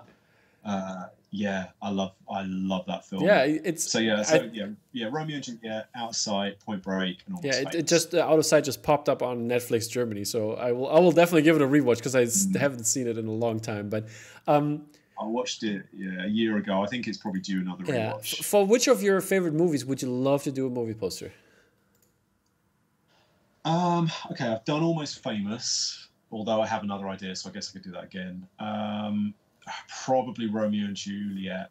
It's the one that I would like to do the most, and I'm simultaneously the most scared of doing, because, like, with the exception of Lost in Translation, which I've now taken 3 swings at, and I'm sort of inclined to maybe try again. You only get to do a poster once. You know, like, no one's going to ask me to do another brick poster. So, like, my one go at doing that movie, I'm lucky that it turned out well. I'm happy with it. But Romeo and Juliet is because it's such an important movie to me. A sort of, again, I have the idea in my head, but a lot of it is dependent on having certain likenesses. Like it would, I have an idea that doesn't include likenesses, and I have an idea that does, and I think the one that does is better. But it's so I've been writing a comic on and off for about the last 8 or 9 years, and I haven't drawn it because I don't feel I'm good enough yet to draw it, and I suspect I probably never will. I have a feeling it'll be an unrealized thing. But Romeo and Juliet feels a bit like that to me, that I really want to do it, but at the same time I really don't want to do it because I'd be terrified of getting it wrong, and then that's my one shot at doing it, and I kind of blew it. Even though, like, evidence would suggest I'm pretty good at making film posters by this point. Some might say. Well, like, I can objectively look at some of my posters and go, okay, like, this works. Like, stop being a baby about it. Just make the damn thing. But, like, it's one of those things that I hope it will happen at some point. I hope that, like, either Mondo will have the license or someone else will have the license and reach out and say, we want you to. Maybe Joe's going to be patient. I mean, I'm doing something for Moulin Rouge at the moment, which is going quite well. And it's in a bit of a holding pattern because of COVID and everything. But eventually that'll come together, and I hope that maybe that will be successful enough that I can then pitch my idea for Moulin Rouge. For Romeo and Juliet, and say, can I do this? Yeah. If I never get to it, I'm not going to lose sleep over it. It won't be a sort of a lost dream or a what if, but that's the one I think. I'd kind of like to do a Point Break poster as well, again because I have an idea for it, and it's such a great, goofy, wonderful movie. Out of Sight, I feel like the art that exists is already as good as it's going to be. I don't think there's anything else. Yeah, but some illustrated form. I haven't seen an illustrated poster for that in that way. Only the original key art. I don't know, the original key art with the kind of orange. So that big. It looks almost painted already, and I feel like it just it's so perfect. The typography on it is absolutely spot on. And I don't think anything I could do would add up to that. And I think that poster would be in the back of my mind, and I'd end up just doing a version of that, but painted. So it doesn't need to exist. Okay, I understand, but I beg to differ, but I understand. I'll take it. Okay. This is one of the things that I've said online so many times that people repeat it back to me, is not everything has to be a poster. Because I've put bits of art up, and people say, where's the print of this? And it's like, I just did it. Like, not everything has to be a print. And a few people have repeated it back to me when I've done bits of work which were not intended to be anything, and then they end up being a print, and it's like, yeah, okay, you got me there. But I would say that's how I feel about fair enough. Out of Sight. Like, it doesn't have to exist. Like, we've already got the best version of that. Let's leave it at that then. But speaking of posters, what are your favorite posters as of right now? It doesn't have to be all alternative movie posters, but could be also key art as well. But you know how that is. Key art I'm struggling to think of at the moment, just because there's not been any this year. I'm sure June will have a great poster. But didn't you like the French Dispatched? You put that in that they have beautiful art, I think, in that regard. Yeah, I mean, to the surprise of absolutely no one, because all of Wes Anderson's posters look exactly beautiful. French Dispatch looks really good. That's a movie I'm excited about, actually. Which again, until you mentioned it, I just completely blanked on. I'm really looking forward to seeing that, because it's got just the most ridiculously stacked cast, and I'll always go and watch everything Wes Anderson makes, because he's not made a bad movie. What's your favorite Wes Anderson movie? Oh, Tenenbaums or Life Aquatic. Okay. I think. Probably Tenenbaums. Okay. I also like Isle of Dogs. Isle of Dogs. I'm fantastic with the Fox fan. Those are some great ones. Spot for Darjeeling Limited as well, which I know isn't one of his most popular, but I think that film. That's the film of his which feels like it takes place in a world closest to our own. Like, it's obviously very heavily stylized, but I think because it was like shot on location, there's less of the sort of artifice of like, say, Grand Budapest Hotel, which does feel very like a sort of, I'm trying to describe it, like the only word. But they shot it on location.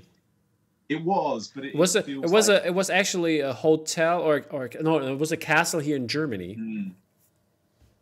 I think because it looks like a kind of chocolate box painting of a castle, it makes it feel slightly unreal. Whereas the sort of landscape of the Darjeeling Limited, it feels like ostensibly like the real world. And actually, the Hotel Chevalier short, which he released beforehand, which is that great like double hander in the hotel with Natalie Portman and Adrian Brody. Yeah, that again feels more grounded in the real world. Like, even something like Tenenbaums, which is like obviously shot on location, and it does feel like a very specific bit of New York.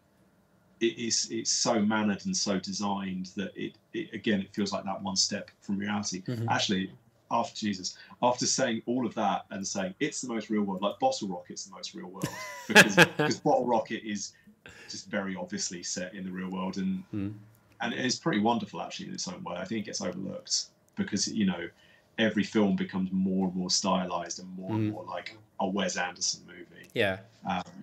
But yeah, I mean, it's hard to pick. But yeah, I think Tenenbaums is the one that I've rewatched the most times. All right.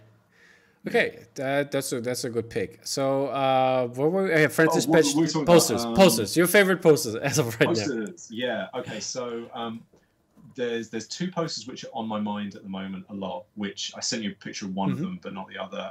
Rosemary Valero O'Connell's Scott Pilgrim. Yeah, pull that up because I just love it. I think it's perfect, and I love Rosemary's art. And also, she did a Spider-Gwen piece a couple years ago, which I'm trying to track down at the moment for a reasonable price. I think I found one on eBay, but I'm just keeping an eye on it to see what it goes for. Because I introduced my oldest to the Spider-Verse about a month ago, and in the last month, she's watched it maybe 8 times. Yeah, it's just a great movie. Understandable. It's the best film of that year. It's the best superhero movie that there has ever been, and I love it more than anything. And the fact that my daughter now loves it as well, and is like constantly drawing Gwen and Miles. I bought the PS4, the Spider-Man Miles Morales. Was just about to ask that, yeah. Yeah. So she hasn't really played video games very much, but I was showing her the original PS4 Spider-Man like a month ago. And like all she wants to do is just swing around the city, and she's mastered that, so that's fine. But when I told her that there was a Miles version, and especially with the if you pre-ordered it, you got the Spider-Verse suit. So perfect. She can now be Miles from Spider-Verse swinging around, and she's just like over the moon happy with doing that. Yeah, that's cool. I mean, I'm a big Ghost of Tsushima fan, and I'm riding around on my horse in my cool samurai outfit, and just having fun looking at the beautiful landscape. So I don't need to play the mission. I get her. Yeah. I get her. Yeah, exactly. So I'm trying to find a Spider-Verse, like a Gwen piece. So people, if you heard it here, Matt is looking. Yeah, I really like Justin's Phantom Cities one is really nice as well. But there's something about Rosemary's which I feel like she would like. I think I probably prefer Justin's, but I think she would like Rosemary's better. So I'm trying to get a copy of that to put in her bedroom because the fact that she loves Spider-Verse makes me so happy. Yeah. And she's just like she's constantly drawing Spider-Man. When we were watching it, the thing that stuck out to me was when everyone's kind of pointing out like Peter B. Parker's like looking a bit overweight. She was like, he's got a tummy like you've got a tummy. It's like, thank you, daughter. Thank you. Yep. It's time to start running again. Time to stop eating so much chocolate. So Rosemary's Spider-Gwen is on my mind a lot at the moment, and her Scott Pilgrim as well, just because it's so good. And I've tried to do Scott Pilgrim a couple of times now and still struggling with it. And her piece is totally different from what I'm going to eventually do, but it is absolutely fantastic. I think it's my favourite of the Scott Pilgrim posters that have been released so far. Okay, cool. But like in terms of current like alternative movie posters, I bought Killian Eng's Jason and the Argonauts last week. Yeah, same here. Big Jason and the Argonauts fan. It's like one of my favorite Greek mythology pieces. So yeah, I've been wanting something. I've got one of Killian's pieces I bought from MondoCon a few years ago, which he did with Static Media. I forget what the piece is called. But I've been looking for something bigger of his for a while, and I saw that pop up, and I thought, yeah, that's a good I love one. Also like my favorite one is the Galactus he did for Mondo, the Fantastic Four series. Yeah, that's really good. I mean, everything Killian does is good. But no, I want to say yeah, but no. I'm not a big fan. Everybody's raving about the Lord of the Rings right now. Not the biggest fan, I have to say. It's not my favorite piece. I don't think I've seen it. It's good, but it's he did it for private commission. I'll send it to you via Twitter. Hold up, so you can look at it. It comes in 2 different versions. I mentioned it also on the podcast, on the release podcast. Oh, he did a Jurassic Park as well that I wasn't wild on, and you know what? I think I know why. I think it's because Killian has a very specific aesthetic. Exactly. And I think it only works for some films. And I think when it doesn't, it feels awkward. It feels off in kind of way. And it's in a way that like it's not a fault with the art itself, because he's so talented and he's so good, and like objectively it's well drawn. Yeah. It's just there's something about the content versus his style that doesn't quite mesh. I think that's the only time that I see work of his that I'm not like wowed on. But like even then, like I'm looking at this now, I still like it. I still like aspects of it, but I feel like you're right. I don't think it's the strongest thing he's done. And honestly, like the stuff of his which is best is his personal work. Yeah, that's exactly. Yeah, that's way more cool. I think there's more love behind it. I think he loves the movies, but I think doing your own thing that comes from your own mind, like your original content, not IP work, I think that makes it even better. So yeah, I think you're 100% right there. But Jason the Argonauts piece he did was great. Yeah, definitely. I picked that up as well. Yeah. So. The other one this one. Which one? Oh, sorry. Which one did you get? The other. The foil or the reg? Oh, just the reg. Okay, cool. Yeah, the reg. I'm not a huge fan of foil. Foil imprints. To be honest, I love the golden fleece aspect behind it, but still, went for the reg. I feel that. The only exceptions I think really are Martin. Anything Martin does on foil is like always incredible. Like the Star Wars. It sort of has to be something where that's beautiful. And his Ghost in the Shell. Ghost in the Shell is like the one for incorporating foil into a Did you see the Dolies with the Lord of the Rings one? No, I didn't. Do I have that somewhere? Okay. He's selling a sketch, but you find that online, and they used foil for that. And I saw actual pictures and videos of the foil, and I think that's the best foil use I've ever seen. It looks actually like the fucking ring in the movie. It's crazy. Oh, awesome. Okay. Yeah, because I've used foil a couple times, and I'm sort of, I don't like doing foil just for the sake of it. Like I know sometimes, especially with gig posters, quite often they'll just be a foil variant because that's just something that it seems to be like taken as read. Yeah. For me there has to be a reason to incorporate it into the art. Like I used it on Shade the Changing Girl, which I feel like that's the only time I've got foil right, because I feel like it works, and also because in that case it was the sort of if you've read the comic that art was based on, it's got lots of kind of like iridescent color washes throughout the art, and so I was trying to work out how to put iridescent rainbow colors in there without it being like a 20 color screen print. Yeah. Because that was the only way you could do it. And then rainbow foil did the trick. Rainbow foil did the trick. And I think in that very specific sense, like foil for me was the 100% right choice. Yeah. But yeah, by and large, I'm not a huge fan of it. So I got the reg on that. The other poster which I've seen this week, which I really like, is Dolly's Jaws. No, it's not Dolly's. It's Flory's. Oh, it's Flory's. Oh. Okay. But yeah. Do you want to edit that so I don't sound like a dick? No, I actually on the podcast, on a release podcast, because I had Dolly on for a piece, and we talked about Dolly's piece, and then I had later on Flory's piece, and I mixed up the names as well. But you know what? It's because they're both one name illustrators, and we were just talking about Dolly. Exactly. It's all good. It's all good. Don't worry. I got you. Okay, so Flory's Jaws. Yeah, it's incredible. I had it on we had it on for the Vice Press, obviously, the release, and talked about it. So that was.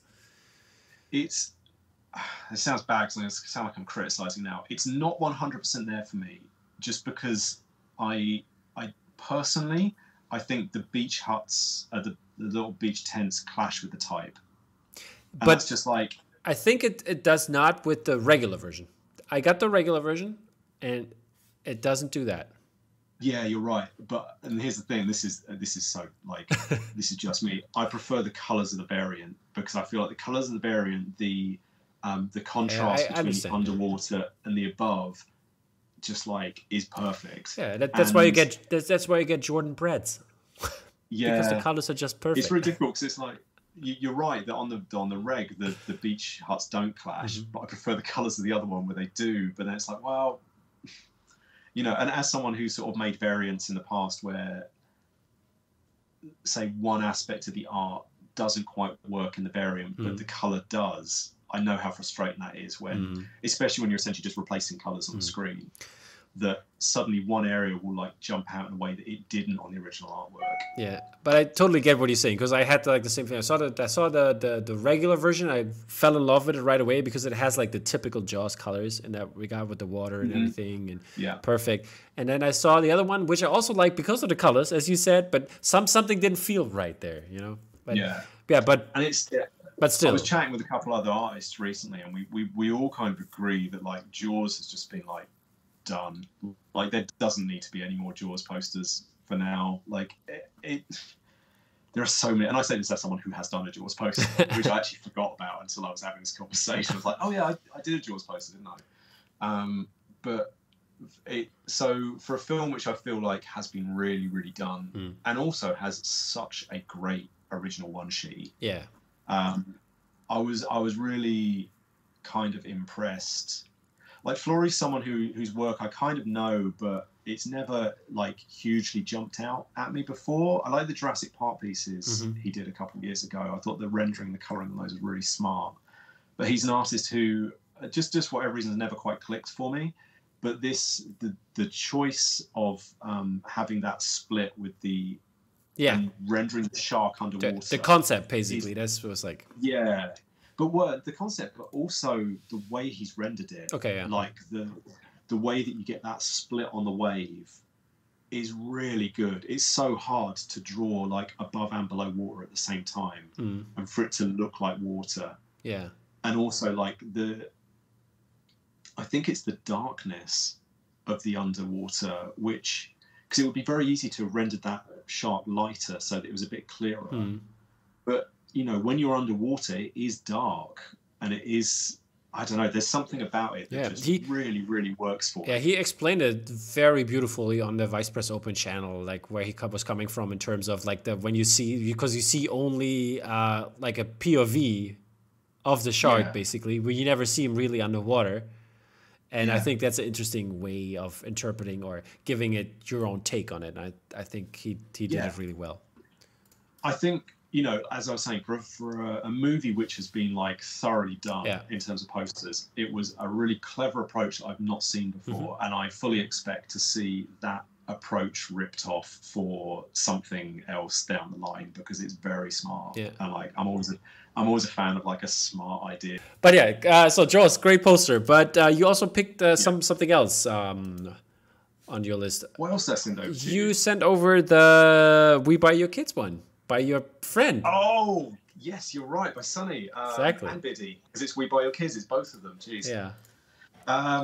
It's really good. I'm not a big horror movie guy. I've never been that much into horror movies, and so a lot of post releases for that genre just don't really speak to me because I have no association with the properties. But it's so good. I mean, everything Sonny and Biddy do is great. But I love their Frank Lloyd Wright stuff they did. Both years are amazing.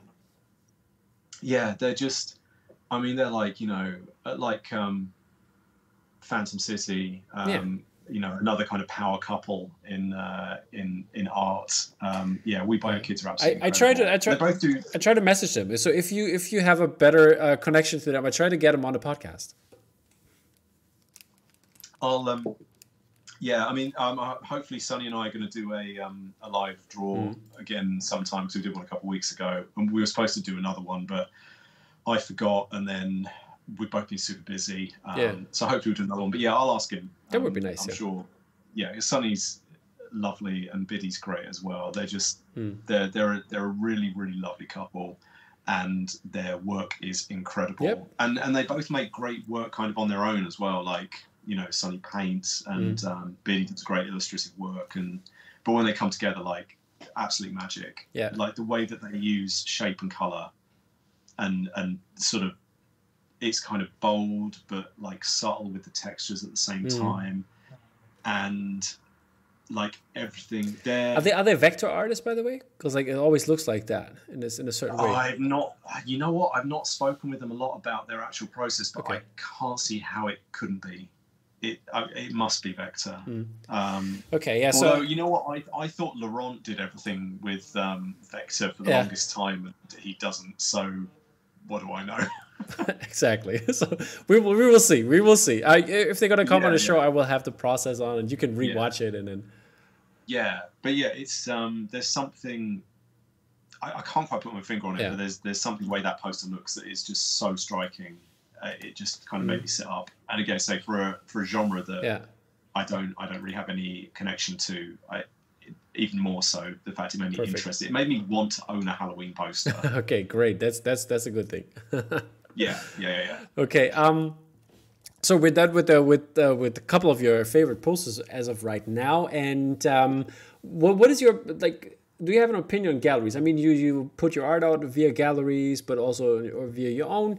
But in the terms, do you collect like via galleries as well, or how's your relationship with galleries? I mean, I like going to galleries. There you go. I always feel a bit weird about having my work in galleries because I don't feel like that kind of artist. Like I feel like the way that my work kind of sells and people appreciate it is usually when it's tied to a property that they like, which can sometimes be a bit frustrating because you never quite know whether people are buying stuff because it's that thing that they already like or because it's you specifically. And like obviously, you know, the fact that I have people who kind of follow me and contact me on social media, I know that they are collectors of my work, which is, you know, it was always nice to hear.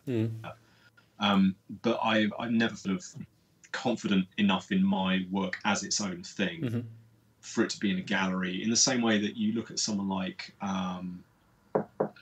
Matthew Woodson, like he has he makes amazing posters and he does great advertising and editorial work, but also he has a really distinctive voice to his own work. And the kind of body of stuff which he's creating, or that he's created over the last few years. Aaron Hawkey's another one as well. Yeah. You know, his work is it almost feels like for him the personal work is the thing, and then the poster work is like something else that he does. And I very much fall on the other side of that, which is commercial work is like what I do. And when I do personal work, I always struggle a bit. Like I don't really know what to draw. I know what I like. I know the things I'd like to draw, but I get kind of caught up in my own head and think, well, those ideas have been like done. Like I love Woodson's, kind of barren landscapes. Yeah. And I'd love to draw stuff like that, but there's no way I'm going to do it as good as he's doing it. And I don't think I'd be adding anything new to the sort of collective ether of art by doing something that doesn't feel as good as something that Woodson's doing better. And so therefore, like having my work in galleries in that sense, I don't feel like super comfortable with it. And like I hope over time, like I might get more so, because I'd love to do more personal work. It's just figuring out what shape personal work takes for me. But like, I mean, I like going to galleries. I like seeing gallery shows. But you know, I don't feel a huge desire to have my work in those galleries. I mean, places like Spoke, I think, and Bottleneck sort of obviously are slightly different because their work is pop culture and kind of contemporary art. So they have that crossover. Like I could see my work at Spoke, but not at Hashimoto, because Hashimoto is, you know, straight up contemporary artists, whereas Spoke is more of a pop culture bend. But I mean, you have been up there. Yeah. And you know, I'm always, and it looked good. Yeah, thank you. I mean, I'll always consider it. Like if someone asked me to have work in a gallery, like I'm not just going to say no on principle. I'll think about it, but I don't necessarily go out of my way to like actively seek out those opportunities. At least not at the moment. I mean, you know, I could feel very different about it a year from now. Yeah, okay. I think part of it is I don't find I have time to really dive into personal work because I'm always going 100 miles an hour on client work, and so I never have that time to really find out what I want to do. Even if I do want to make personal work, you know, there's it feels like there's a pressure to kind of share everything you create, and you know, a lot of so I do. The only time I draw by hand is that I do drawing with my daughter, my oldest, because so when lockdown started, it was more difficult for me to see her because she lives with her mum like a town over, and her grandparents on my ex-wife's side were both shielding because they had pre-existing health conditions. They didn't want any risk of COVID, and so we were sort of very aware of not wanting to like accidentally spread anything. So I didn't see her for like a month, or might be 5 weeks when it was all sort of starting to kick off over here. But we did like three or four times a week. We did like a Skype drawing club where we think like what we're going to draw. Like we're going to draw dinosaurs, or we're going to draw animals wearing hats. Just you two, or did you had some very artsy guest friends on it? No, it's just two of us. Okay. We were just sitting drawing, you know. I like my brother because he draws a bit as well, so he'd join in sometimes. But yeah, like we were drawing by hand, and I was drawing stuff on paper, which I haven't done for maybe 10 years. That's crazy. And like I've got a stack of drawings like this big. Yeah. And you know, the drawings kind of depend on what we watch. So she kind of likes princesses, and I was like, you know what's going to happen now? You know, right? What? People are going to be like, where's that OG? I want that Matt Taylor OG princess. Put it on the store. $900. Am I allowed to swear on this podcast? Sure. Well, they can fuck off. It's not for them.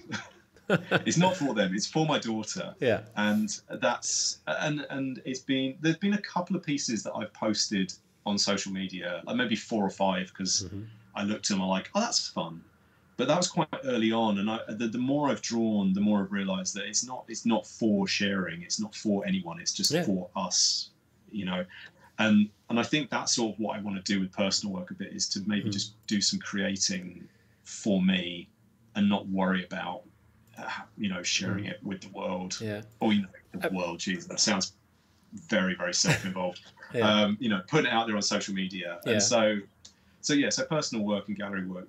It might be something that I end up at, but it's certainly not.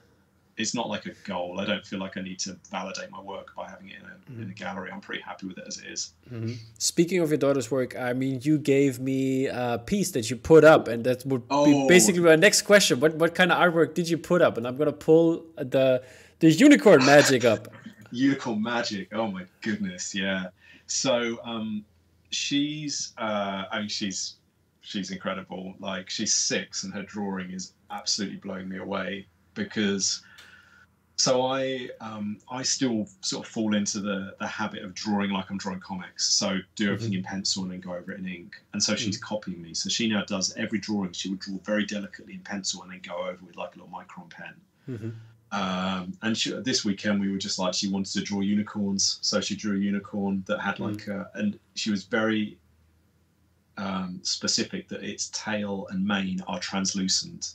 So the tail, you can see it, and she was like, it's kind of like watercolor, but also like it's see-through, which is why you can see the leg of the unicorn through the tail. So I'm looking at it now because it's on my fridge, like just. Oh, okay, I'll have it up, so I'll look at it too. Basically over there. And the same with the mane, and so she was drawing like. I think because we were talking about Frozen 2, because I've got a bunch of like Disney concept art books, and she was looking at that one. It has seems like the pictures of the knock, which is kind of made of water. So she wanted this unicorn to be like a water unicorn, which is why it's got like purple and blue mane and hair. And then she just started writing on it, because like I make posters and she sees my art with posters, and my ex-wife is also an illustrator, and she does like typography in her work. So my daughter, my eldest daughter, because my youngest is only 2, so she's not drawing yet. Not yet. My eldest, she she sees the work that I do and that her mum does, and to her, like doing a sort of poster with type on it is just like, it's just what you do, But yeah, she's I love her work so much. It brings me so much joy just to see her sitting down and drawing. She did these incredible Spider-Verse drawings of Gwen and Peter and Miles and Spider-Man Noir, which, I mean, she's way better than I was at her age. Because I actually found an old sketchbook from when I was 5, when I was when I was tidying up my flat, and just comparing what I was drawing then to what she's drawing now, she's already getting her own little kind of style and her voice of drawing, because that's cool. I can just like the way she draws eyes, and we were talking about how to draw faces, and I was trying to explain to her that like you don't have to draw everything. You could just draw the eyes and the mouth, and you don't have to draw the nose every time. And we were talking about the difference between like drawing something which you are trying to accurately represent the thing that you see, versus like style, where you can choose to draw characters with like bigger heads and bigger hands, or you can they don't have to have mouths, or they can be like, and she's starting to understand that like a drawing isn't just like you draw a thing as you see it. You can kind of draw the things you see in your head, not as it exists in the world. I showed her Aaron Hawkey's work this summer, and she loves it so much because of all the little lines. So we had there was a couple of weeks where she was insisting we draw everything with tiny little cross hatching. Man! And I was lucky enough. I joined the Hawkey fan Facebook group. And I put a little shout up in there. It's like, what could you recommend as a piece that's suitable for a like 6-year-old? And a couple of guys on there were so kind. One of them actually reached out and he sent me a couple of pieces for free. So she was super into Aaron's work, and we were just doing everything with tiny little lines. She absolutely loves the Spider-Verse art book. She'll just open it up and just like copy stuff out of it. And she really likes James Jean's work as well, because I've got all my art books are kind of so the shelves that I've got in my my kind of living room, the bigger shelves are at the bottom, so it means all my art books have to be at the bottom shelf. So I realized pretty quickly there's no way I can stop her from getting at them, essentially. So there's a couple which are like not age appropriate, which I've sort of moved and put somewhere else in the house. But she kind of has free reign to go through all of my art books and my comics. We were reading there was an artist called Seth Fisher who died when he was really young, and he'd only done like a sort of a handful of comics, but he did this incredible Fantastic Four and Iron Man 4-issue mini called Big in Japan. I think it's with Zeb Wells wrote it, and it's like Iron Man and the Fantastic Four fighting kaiju, and it's insane. It's so colourful, and the art is beautiful and incredible. And she found that, and so while me and my youngest were just like playing with Lego, she just took herself off onto the sofa and spent an hour just like reading this comic. And then at the end she was like, "Can I take this back to Mummy's house?" And I go back, and I was like, "Yeah, okay." And I mean, she's got really into Tara McPherson's work, because I've got a couple of Tara's compendiums. I've got a book about like charnel houses and ossuaries, so the kind of the house is made out of bones. And that she had that for a couple of weeks. She took, so every time she goes back to her mum's, she'll just take like. Well, she likes taxidermy. So for her oh my God. I know. Like her 5th birthday last year, I bought her a taxidermy canary, which which has to live here, unfortunately. It can't live at her, because she spends obviously most of her time at her mum's house, and she wanted to take it back, but they have a cat. Oh, okay. Like, the cat attacks it? Yeah, we can't put a taxidermy canary in with a cat, because otherwise it's going to go for it. But like last Christmas, she asked for we were in a little kind of antique shop in Brighton, and they had those little anatomy models, and with all the removable, like Damien Hirst did a huge one. She wanted one of those, and interesting. Like I think at this age, like I'm not going to deny her any. Come on, whatever kind of weird shit she's into, fine. Like, I was playing with action figures. And like I think that's very cool.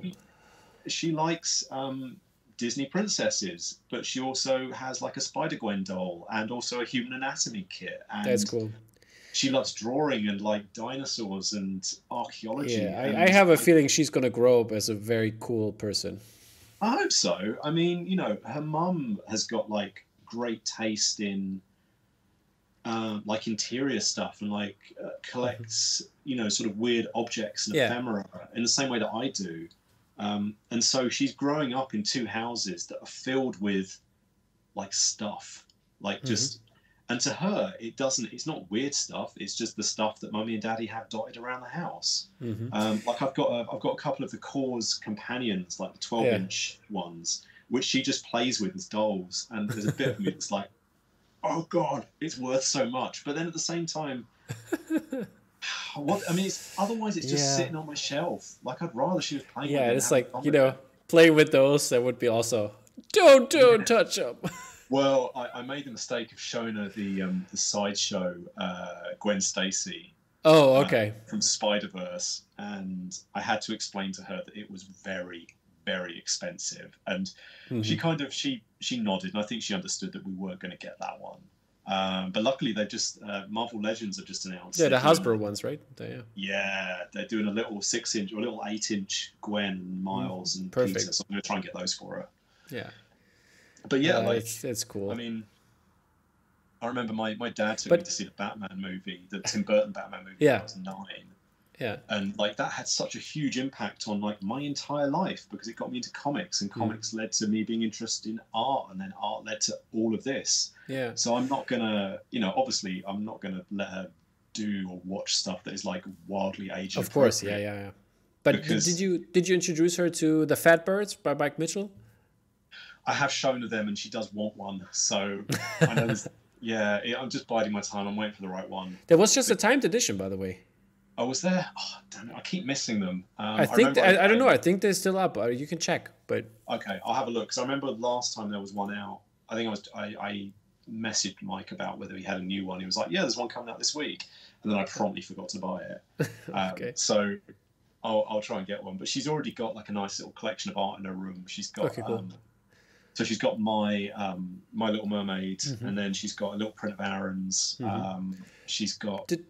I've got the Mike Mitchell's Groot and Rocket that he did years and years ago. Yeah. Oh yeah. it's there in the back there. Yeah, somewhere there. It's hard to see, but it's there. I can see a little hint of it. So that one's going up for a couple of other things. Like I got a painting from Tegan a couple of years ago at MondoCon, which she wants up in her room. So she's kind of surrounded by art and illustration. And in fact, so this summer she watched a lot of the Studio Ghibli movies for the first time. Oh, great, man! Yeah, that was a real treat watching them with her. The only one we haven't watched is Mononoke, because I maintain that she's not old enough for it. Understandable, but, the thing is, though, she keeps asking, like every week, she's like, "Am I old enough to watch Mononoke yet?" And I'm like, "No." And you're not going to be old enough for like another couple years. But week by week, I'm getting broken down, and I kind of think maybe we should just watch it. And it will probably scare her, but maybe then she'll learn a lesson. It is really tough, but she wants me to make posters for Totoro, Ponyo, and Kiki's Delivery Service. Sure. So I'm going to do those, and she said, because she knows. You're just gonna do them for like, because I think Spoke Art has the license, don't they? Because they've been doing a lot of Ghibli stuff. I should ask Ken about that. Well, he just brought out the book, by the way. He just got the book, the My Neighbor Hayao, with all the artwork. It's a great book. That looks really nice. Because so she. Oh, hang on. So my phone's still got 20% battery left. Yeah. I had to plug mine in too. I might have to run off in a second, grab my charger. Yeah. Oh, in fact, you know what? It's just here. Yeah, just do that, just in case. Yeah, I'll do that now. I'll plug it in before I carry on talking, because otherwise this is going to be a really weird little bit of the podcast. In a sec. Yeah, that's how it is, man. I mean, we've been going on. You were talking. I was making jokes about 3 hours, but we're going there, buddy. Yeah, I know. We can't be too much longer, because I'm starting to get really hungry. Yeah, me too. so she knows that like her dad makes posters. That is like my job. So she said, "Can you make a Ponyo poster?" And I was like, "Yeah." And she was like, "But just for me." I was like, "Okay, that's fine." So I'll was just about to ask that. Are there one-on-ones? Matt Taylor one-on-ones on the wall? Like, I think it was like the next week we were talking about it again, and she was like, "I guess it's okay if you make like 10 for your friends. And I was like, good call. okay. She's a good kid. Yeah. So it's possible I am going to. I mean, I will make them, and they're the kind of thing that I'll probably jam on social media and say, "Here's the thing," because I know what I'm going to do for Ponyo and Totoro. Just a case of drawing them, basically. Yeah. But I'll want to put them on the line because I'm quite proud of the ideas, and I think that would be great. Cool. Yeah, but it's also going to be very difficult to say, "Here's a thing you absolutely cannot have it," because it's never going to exist for anyone other than. Yeah. It's difficult. Like on the one hand, because I'm like slightly narcissistic about my work, I want to share it and like. But yeah, I would say go ahead and share it. I mean, even though if it's just for your daughter, people will love it anyway, since it's probably great artwork. And in the end, if your daughter ever wants to is not a fan of Totoro or Ponyo or whatever anymore, she can sell it for tons of money. Yeah, I guess that's true. But yeah, so I that's. mean, but I like if you can do 10 for your friends. I mean, that's one of my girlfriend's favorite movies as well, Totoro. So. Oh, okay. Would love to get her one. I can't remember how we started talking about this. Oh, we were talking about the Unicorn Magic poster. Yeah, exactly. Yeah. The stuff you put up and around the house. Yes, that's it. Yeah. So that's the most recent bit I've put up. We had up earlier the stout alien version. Yeah, that's been up for a while. I got that from Emily, who is one of the Mondo Trader admins. Emily McCullum? Yeah, shout out to her. Yeah, she's great. She helped run my booth at MondoCon last year. Cool. Along with Becca and her partner, whose name is I'm blanking on, Richard? Could be. I don't know the partner as well, Richard. But I know what you're talking about. Yeah, and obviously Ben as well, who was running it. So yeah, they're all very excellent people. Emily sent me the Alien poster for free because she got 2, and so I just gave her some postage, and it was immediately up on the wall. Like Tyler's an unusual artist for me in that I 100% appreciate the craft in his work, and I think he's an incredible illustrator and designer. But I've never felt compelled to buy any of his posters before now. Other than I really love his gig posters. Yeah. And I love Akira. But other than that, it's hard. I feel like a lot of the discourse around posters is either like it's great or it sucks. Yeah. Especially online, and there never seems to be that kind of level of I appreciate that it's brilliant, it's just not for me. Yeah, and that's kind of how I felt. It's how I feel about a lot of Aaron Hawkey's work as well. Like it blows my mind technically, and I think he's an incredible artist. But like until my daughter got into his work, I never felt compelled to want to own any of his pieces. And I think that goes along with this the same thing we said earlier about Killian Ang. I mean, he's a great artist and what he does is great, but it's just not fitting for me, and for others it does, Or when you look at, for example, other stuff we talked about, like having a regular version and a variant version. For some people, the regular version is the better one, and for others, the variant version. So it's totally fine to have opinions, but it's not bad, and it's not good. It's not binary thinking here. So. Yeah, and it's very difficult, especially I've got into conversations online. It's quite difficult to convey nuance in a Facebook post, and I never want to wade in and say I'm not that big a fan of Tyler's work, because it's not as simple as that. It's not just that I'm not a fan because I am. It's just in terms of something I want to put up on my wall. It's not there. But like I love the fact it's online and I can look at it all the time. Yeah. And the same with Aaron's work. I'd be very inclined to buy a book of Aaron's work, but I'm not sure whether I'd buy a print of it. Yeah, I totally understand what he's saying. Yeah, the sad thing, the first print that I could actually get from Akiko is her Possessor print that just came out with Mondo, and it's still available, by the way. People sleeping on her. And I was like, the other day, I was like messaging, hey, there's this print here. I really like this one, and he was like, oh yeah, this new artist. Yeah, she seems cool though. And I was like, what? Are you sleeping, bro? She's been on for 15 years or whatever, so long. Yeah. And I told him that the new podcast is coming out. And she's going to be the next one, I think, after you, on December 9th.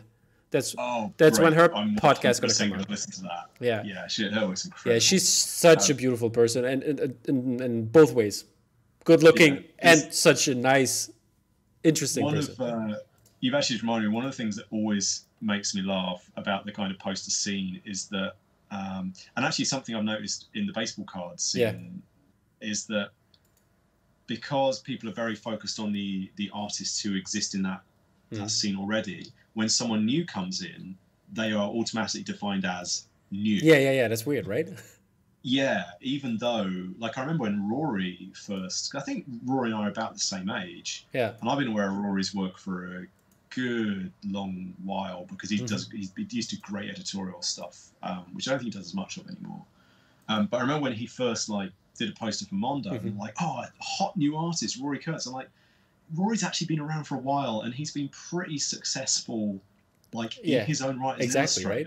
illustrator. They just have this view like a horse, you know. I don't know what's it called in English. I don't know, but you know what I'm talking about, right? Like, I got into a bit of a disagreement when talking to some baseball card collectors. I won't get into the whys of it, but they were like, you know, you should be grateful for Topps for, like, boosting your profile or, like, you know, introducing you to, like, this audience. I'm like, and you were like, I mean, lol. yeah, I'm super grateful for being involved in this project, but that's not why. Like, I was doing all right beforehand, and I hope I'll do all right again in the future. Like, just because I'm new to you, that does not mean I'm new.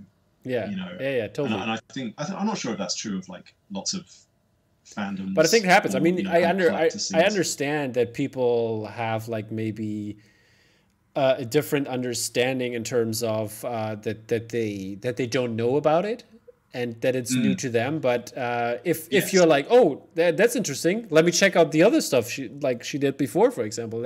And I think that's the way to do it. You know, like, broaden your horizon. Yeah. Also, I feel like kind of like a dick complaining about that because, you know, my whole job is drawing, and obviously I'm going to be aware of other artists because it's something that I enjoy and I love, and I shouldn't judge someone else because they haven't heard of artist A who happens to be amazing but hasn't done a poster until, like, right now. Yeah. But it's still, I just find it funny when it is funny. But still, you know, you don't have to feel stupid about it because, like, it's I think it's on their end that, hey, do the work, do the research, check it out, and don't just say stupid things that you don't know anything about. But like you're saying, it's also nice that, you know, you discover a new artist and then you can, like, explore their whole catalogue. Like, I am very on board for people, like, discovering Akiko's work now and, like, being able to go into her back catalogue because it's incredible. I know. I told all the people, hey, check out the books. Her book that came out, Akiko-matic, great books. Unbelievable, like, in terms of design, and when you look at it, it's just incredible. Yeah. It's a funny little scene, isn't it? Yeah, exactly, right. But yeah, so I was wondering how you. I mean, we talked about, like, in the Palm Springs podcast, we talked about how you create a poster and what's your kind of general process. But I wanted to take a look at where does it all take place. So. Oh, have you got photos of my desk? You get I got one. I got the workspace that I think you're sitting. Are you sitting on that one right now? That's in the living room. That's somewhere else, right? Yeah, that's up that way in my lounge, which is where I work most of the time. I'm in the kitchen at the moment, which is the best, as we discussed when we were setting up, like, the light in my living room. Well, the thing is, the light in my living room is great for drawing because it's very bright. Yeah. However, it makes recording in there really difficult because there's light coming in from every angle. Is that the setup you have there? The people can see now your computer. Is it a MacBook? Yeah, it's a MacBook, right? Yeah. Yeah. And your Wacom. Is it a Wacom or Cintiq? Yes. That's basically it. That's all I have. It's obviously at the moment I'm working at home because COVID means that the kind of co-working office space that I was spending time in is closed and I can't work there. I used to, when my ex-wife and I were together, I used to have a studio at the bottom of the garden I worked in. But honestly, like, over the years, my workspace has kind of got smaller and smaller to the point where it's, like, super mobile now. So I can basically work anywhere. Like, I can fit my whole studio setup in my backpack. So, like, when I was out in Austin, I could go and work at the Mondo offices, and it would basically be exactly the same arrangement of MacBook, tablet, mug of coffee, and that's basically it. That's all I have there. In fact, for a while, when I was, like, very, very in between studios, I was using my iPad Pro and the Apple stylus instead of a Wacom. Yeah. Okay. And in fact, the only reason I stopped doing that was I think it was Endgame. Yeah, it was when I was doing Endgame. Endgame basically killed my laptop because the file was too big. So big. Yeah, my laptop was so old that I cracked, and I bought my new MacBook. And at the same time, I was like, you know what? I should get myself a proper tablet because it's taking so long. Like stuff like rotating canvases was just, you could feel it dragging. I've seen a couple more people now working with the Surface, like the Surface Studio, which has like the 24/7-inch or whatever big screen it is as a touchscreen and like version, and drawing board. I think that was really interesting to see. It's nice, but I don't like Windows, unfortunately. Okay. I don't like Windows operating system, so Fair I'm enough. so in the hole on Macs now that it feels weird. And I didn't want to have like a whole nother bit of kit, basically. Even though it is more mobile, I like the setup of my laptop and my tablet separate, so that I can do kind of two things at once. Yeah. And with the screen size, I mean, I've only got a 13. Is it 13 or no? Yeah, I've only got a 13-inch Wacom tablet because it doesn't need to be any bigger. I don't think. I used to have a 24, I think, and I found that I only used like a little square in the middle of it. Okay, interesting. And also, I find that if I have too much space, it's quite easy to get really lost in details. Oh, okay. Like really focus in on a little bit that, I don't know.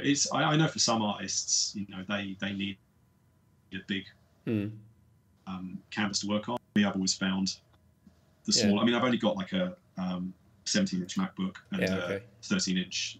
So I rarely see my work at full size. That's really interesting, you know, looking at this perspective, you know, like when you see other people. I mean, it's a very mobile and very easy to use setup, but like, you know, like because you would imagine like by the range of like the experiences you have and the range of posters that you made, there's like you should have like the biggest screen and have like the craziest technology, but everything works fine, I guess. Yeah. I mean, it's difficult, you know. So I was using a 13-inch MacBook up until last year, and then moving up to the 17. It's like, oh, this is much nicer. I've got more screen to look at, but I could make do with the 13 in a pinch, and it sort of does fine. I think something else I'm sort of aware of is that even though when I'm doing a poster, I know more people are going to see it this big than are going to see it like this big. That is true indeed. So I'll constantly be kind of looking at it at every size to make sure it works on every level, because I've definitely done posters which, when you see them at 24 by 36, they work, but when you look at them small, they don't. Like the thumbnails don't convey everything. They can look a bit kind of messy. Yeah, I understand. So it's a weird balance, because you know you are designing something for an output which is a poster. But there's also there's only ever going to be 300 copies of that poster, and far more people are going to see it as a 1200 pixel JPEG on their iPad or their phone. It's a really, really tough balance to strike, getting that right. But so using a smaller laptop and a smaller tablet sort of speak to that, in that I tend to look at it smaller rather than actually looking at it at print size. Yeah. Okay. What I want to talk about now is your work, obviously. And is there anything you can say? I mean, we heard NDA. Oh yeah, no, I would. But is there anything else you can talk about, or something you can tease? Okay, let me have a think. I'm trying to think what I'm drawing at the moment. So I've got a few more baseball cards to finish. Like that's no secret. They're coming out. I pulled up the Mando you did something for. I don't know what's going to happen with that. Oh, that was nothing. That was just because Mandalorian started, and I wanted to do a drawing of man. I've done like a bunch of like portraits over the years, profile portraits, and I just fancied doing the Mandalorian because it was just starting on TV, and I wanted to. I hadn't posted anything to Instagram. Okay. Yeah, so it's. I needed a break from what I was drawing that day, and so I just did that. It was like an hour's drawing, and it kind of got me out of what I was doing for a bit. Okay, yeah. So I mean, obviously, as mentioned, I'm hoping to do Wonder Woman for Mondo at some point. I'm hoping to do Black Widow for Mondo at some point, but obviously, depends when they're going to come out. I'm doing I'm doing a collaborative poster at the moment. Just Okay. started work on it. With this guy who has his initials DD. Oh no! You know what? No, no, it's not Dan. We've talked over the years about doing a collaborative piece, and there is something specific that we talked about. Must be 5 or 6 years ago. Okay. And I'd still like to do it, and I hope Daniel still like to do it as well. Hopefully, we'll do that one day. Yeah. I'm doing a collaborative movie poster with Sharm, who just Orange. He is in the headliner for the Release podcast coming out tonight. Yeah, he's great. Yeah. I've been chatting to him for probably like 4 or 5 years, like because he came to Thought Bubble every year, and I normally have a little chat with him there. Good thing that you're saying that, because he was like really, really teasing. He didn't say any names.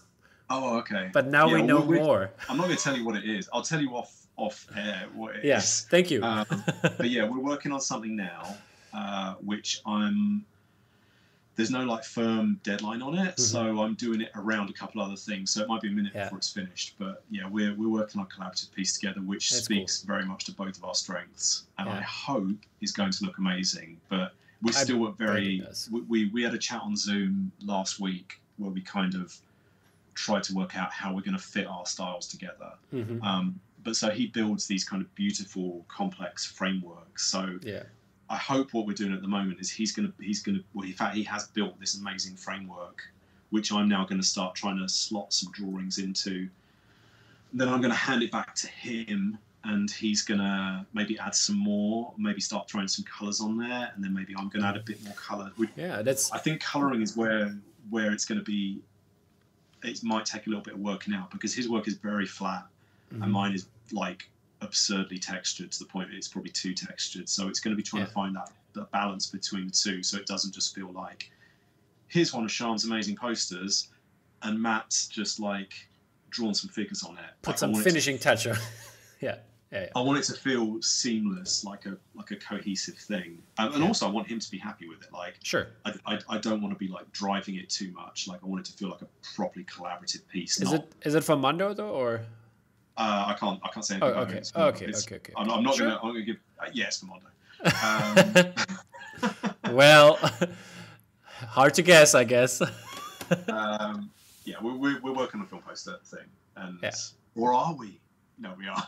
I think it's gonna look great. I'm really excited. Yeah, looking forward to that, man. Like I love. I would say 90% of the projects I do, but I'm really excited about this one. That's because cool. Yeah. Seeing the way that his work has developed in like the last 6 months or so, has blown my mind, and I'm catching him on the way up, so that you know, like a few years from now, he won't have time to be doing like collaborations with me. He'll be on to like the next thing. I see how it is. So yeah, I'm pretty hyped about that. Yeah, those collaborative projects are very cool. For the poster posse, Dolly did this campfire with original content with like monsters, like for Halloween, and it was also really cool, like to work on, and like I helped come up with the idea and like a little bit of art direction there, but it was fun to see that all the artists came together. I think it was like 15 different artists in the end. That together. That was really cool. Collaboration's a really complicated one, because you want it. Weirdly, like, I feel that because our styles are so different, it's going to work better. Like I would struggle, I think, if I was to collaborate with someone like, say, Justin Erickson, because I feel like our styles are kind of close in the way that we paint things. I don't think it might jar because it's so close but different. Yeah. Whereas I think with Sean, we bring very different things to the table, and we both have a very specific. It's about the yin and yang, basically. I think it's I mean, the alternative is that we'll try it, it doesn't work, and you never hear of it again because we both realised it didn't work. But fingers crossed. Yeah, I got my fingers crossed, man. I'm excited now. So that's really good to hear. And but after that, I'm doing a few fun things for Marvel, which I can't really talk about because I haven't signed the contract on that yet. But some stuff, like some publishing stuff for Marvel. I've done a game with Mondo, which should be coming out next year. Which a game as in soon. Like those card games they do. It's just I'm not gonna say any more than it's a game. Okay, but no video game. We're not talking video game here. Oh yeah, like it's for the board games. Okay, yeah. So yeah, I've done some stuff with them, which hopefully is going to be. I think that's in for like final round of approvals. Did you do what? Did you do one before the Bruce Lee one, or who did that? Somebody else did that. Oh no, that was Oliver Barrett. Okay, yeah, that's right. I did the cover to the Leonard Maltin card game, which came out this summer. But yeah, this is my first like big project with with Mondo Games, and it's really fun. There's a lot of work. Okay, yeah, I bet. But it looks great. Like I'm really hyped to share that, and yeah, I'm trying. I don't think anything else I've got on the books I can talk about. There's one like big project that there's not. I can't even give. Okay, yeah, sure. We're not gonna get you in trouble. Yeah. We're not gonna get you in trouble here. But you know, I've got enough things to keep me busy for the next 6 months or so. Sounds like nice. It. Yeah. So always drawing. Lockdown can come. Everything's fine. Yeah, I mean, I've got stuff to keep me busy with, so you know, I'll just try and avoid the world outside and just sit and draw all day. That's right. Okay. Now I want to come to one of my favorite questions I always like to ask, and I mention this always too, that I'm still working on like an art book for this, but it is the question: which classical artist would you like to see make a film poster, and which movie or franchise would it be? Man, I've been thinking about this since you sent it to me, and I'm genuinely stumped. Okay, let's define classic. Do we mean someone who works in the kind of fine art world outside of like movie posters? Yeah. Someone that has never done a movie poster. And you could go from like people. A lot of people said Caravaggio, for example, but others named. Also, we had Kandinsky on, so yeah. I would like to see Jasper Johns. Because he's got a very graphic style anyway. And Justin Johns, is it right? Yeah, Jasper Johns doing something for Kubrick. I think that'd be a good mix. How do I spell it? Because I'm gonna pull it up. Jasper. ER, yeah. Johns. And Johns is Johns. Got him. Oh, yeah. Now I know. Yeah. I'm just gonna look it up now as well. Yeah, Jasper Johns doing Kubrick. I think would be a wild choice. I think that would work well. If we're going on artists who are dead, like Andy Warhol doing anything for anyone, I'd love an Andy Warhol. But yeah, you picked Jasper Johns, so here's the catch now. I always like all the artists so far that I proposed this, they all committed, so you have to too. If this art book is gonna happen, you will have to do Jasper Johns doing, what did you say, a Kubrick movie? Yeah. Yeah. That's what you have to do in his style. You try to do that. Yeah, I think that feels achievable. Oh God, I'm so okay. So I almost said. In fact, one of the you sent over the questions about art I've got up in my house. Like my almost favorite artist of all time is Chuck Close, who I finally put my Chuck Close print up on the wall recently. The portrait one, is it the portrait one? Yeah. Yes, yeah. I'd love to see a Chuck Close movie poster, but good Lord, I'm very glad I didn't say that just now, because I would not do well having to draw in the style of Chuck Close. Yeah, I think Oliver Barrett, he made it like he was like really easy. I forgot who it was. I still need to look it up. I always like forget it, but it's like some cubist painter, some Kandinsky type of painter. Oh, okay. And he said that, and he's gonna do Mad Max. Oh, nice. Bunch of brown squares everywhere. There's the Mad Max poster. I'm quite a big fan of abstract expressionism. Yeah. So yeah, abstract art gets my vote a lot of the days, and kind of like kind of Russian constructivist art as well. Yeah. Anything which isn't too figurative. I mean, part of the reason I like it is because it's so different from anything I do. That I find that it kind of inspires me in a different way, because it's such a radically different way of creating a piece of art.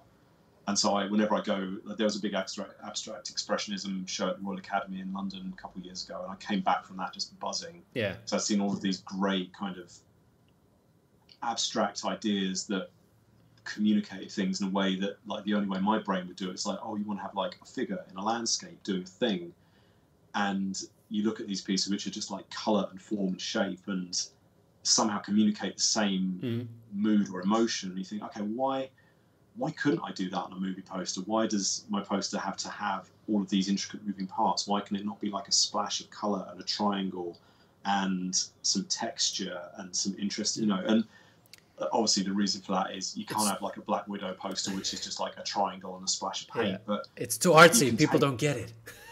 Yeah, but then you can take an element of that, and that can become like your frame that you build an illustration into.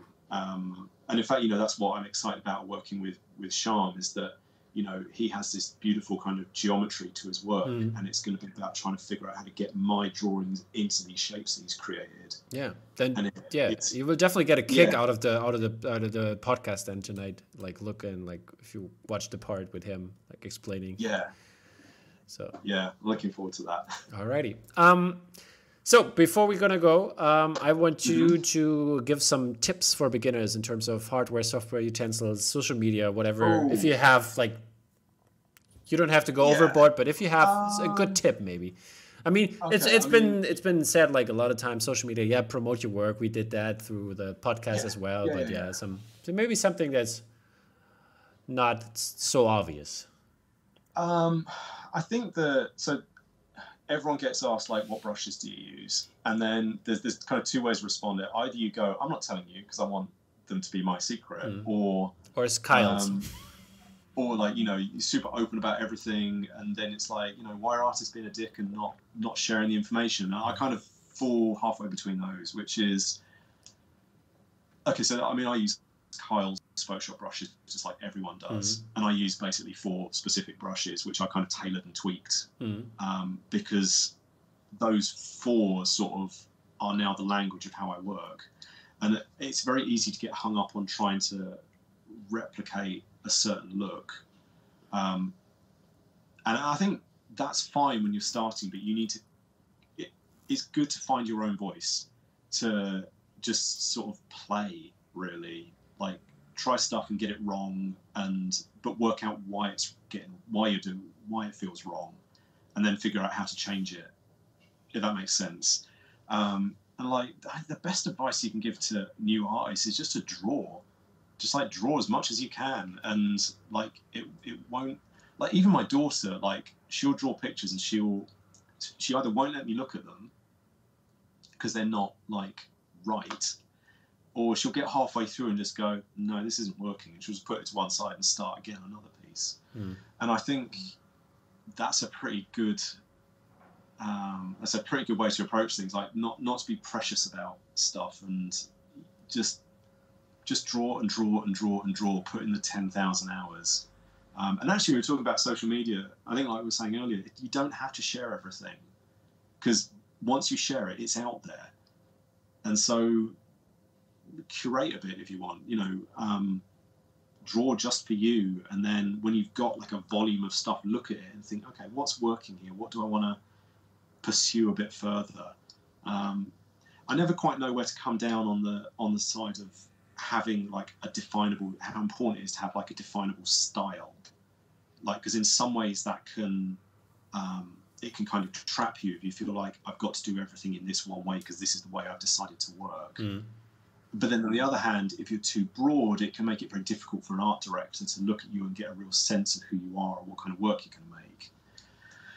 But then I also think that comes naturally. Like, I tried a bunch of different things. I still do try a bunch of different things to see what sticks. Like, my work now is way more painterly than it was, say, even 2 years ago, when it was a lot more kind of like solid shapes. So I don't feel like I'm giving good advice other than you just kind of got to do it.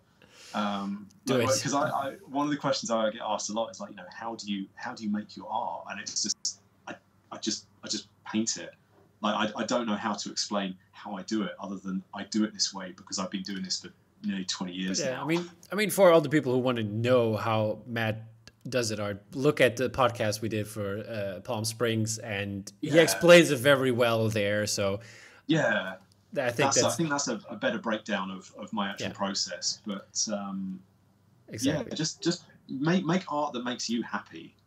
I think Yeah. is a good, you know, if you're not enjoying what you're drawing, then It's the you're same doing with something with wrong, any work. because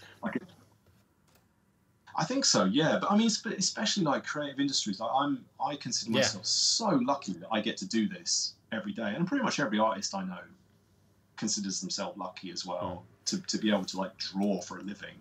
But if you're not enjoying it, then something's gone wrong. Like, there's definitely been times where I've been hating the way I've been drawing, and at those times I've just thought, okay, I'm going to have to try something different, because if I carry on down this road, I'm going to end up hating drawing. Yeah. And I never want to hate drawing. I never want to just think like, oh God, I've got to do that again today.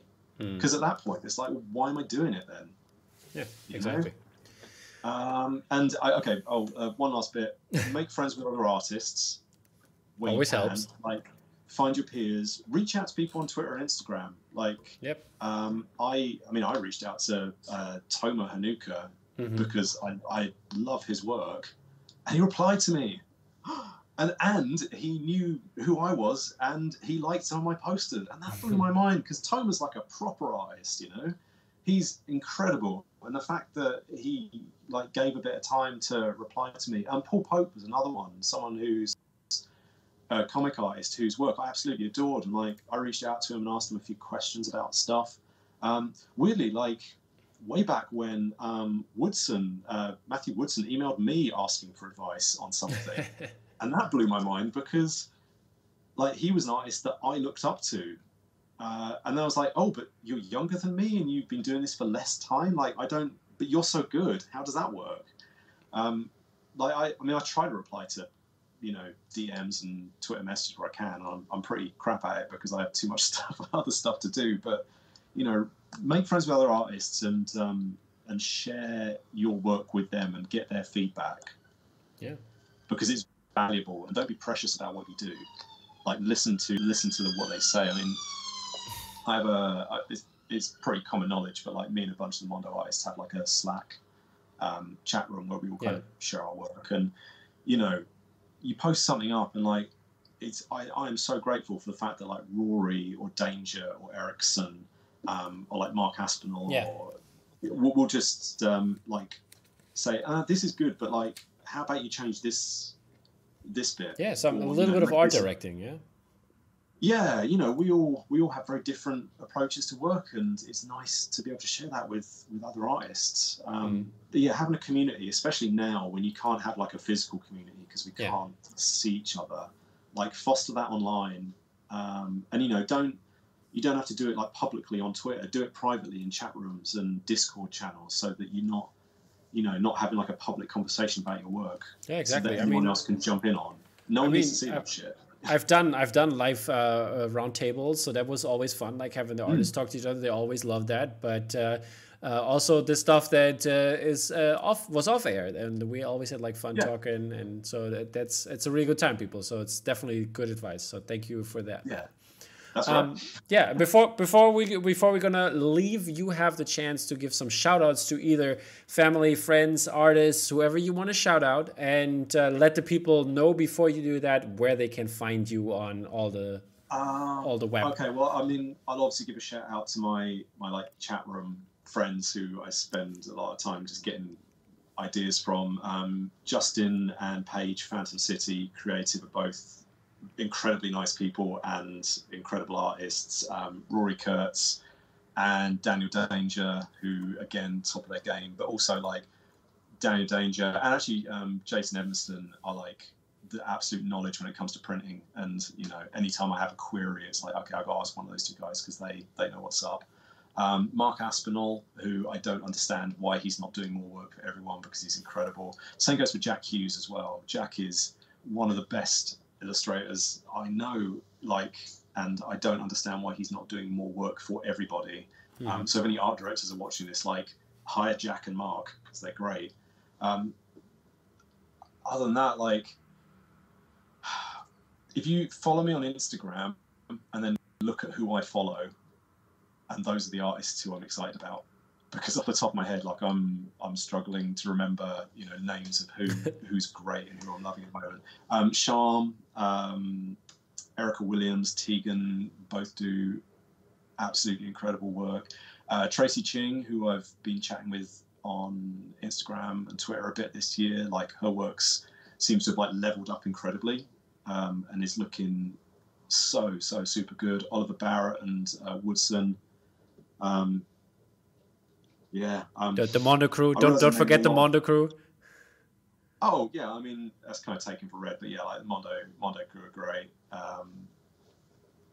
Your family? You want to shout out your family? Are they gonna rewatch it? Are your daughters gonna watch this? No. I mean they'll want to watch Mulan again or Spider-Verse, so they're not going to watch this. Like they might watch it years down the line, I guess. But I mean they know how important they are. They're everything. My girlfriend, who's an art director at Super 7, is the best, and it's great to have her to bounce ideas off of and show my work to.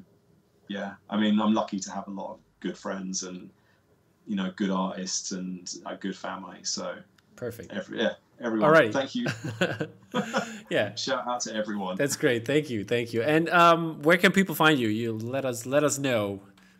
My portfolio is up at matttaylor.co.uk. That's kind of my kind of permanent portfolio with like the greatest hits. I'm on Instagram and Twitter at matttaylordraws, which is kind of, you know, work in progress. Twitter is just going to be me reposting Carly Rae Jepsen videos and stuff about politics that's making me angry. I'm on Facebook, but if you come across me, it sounds awful to say, but I probably won't friend you because it's just friends and fam. So I tend to post up in places like Mondo Trader a fair bit, but a lot of people send friend requests that I never respond to, and I feel bad, but it's just because I like to try and keep personal and work like separate like that. But yeah, I mean, I might reply to a message on there. Also, apologies to everyone, I'm very bad at replying to DMs, especially if it's from someone who I'm not already friends with, because it'll just go into my general inbox and I very rarely look at it.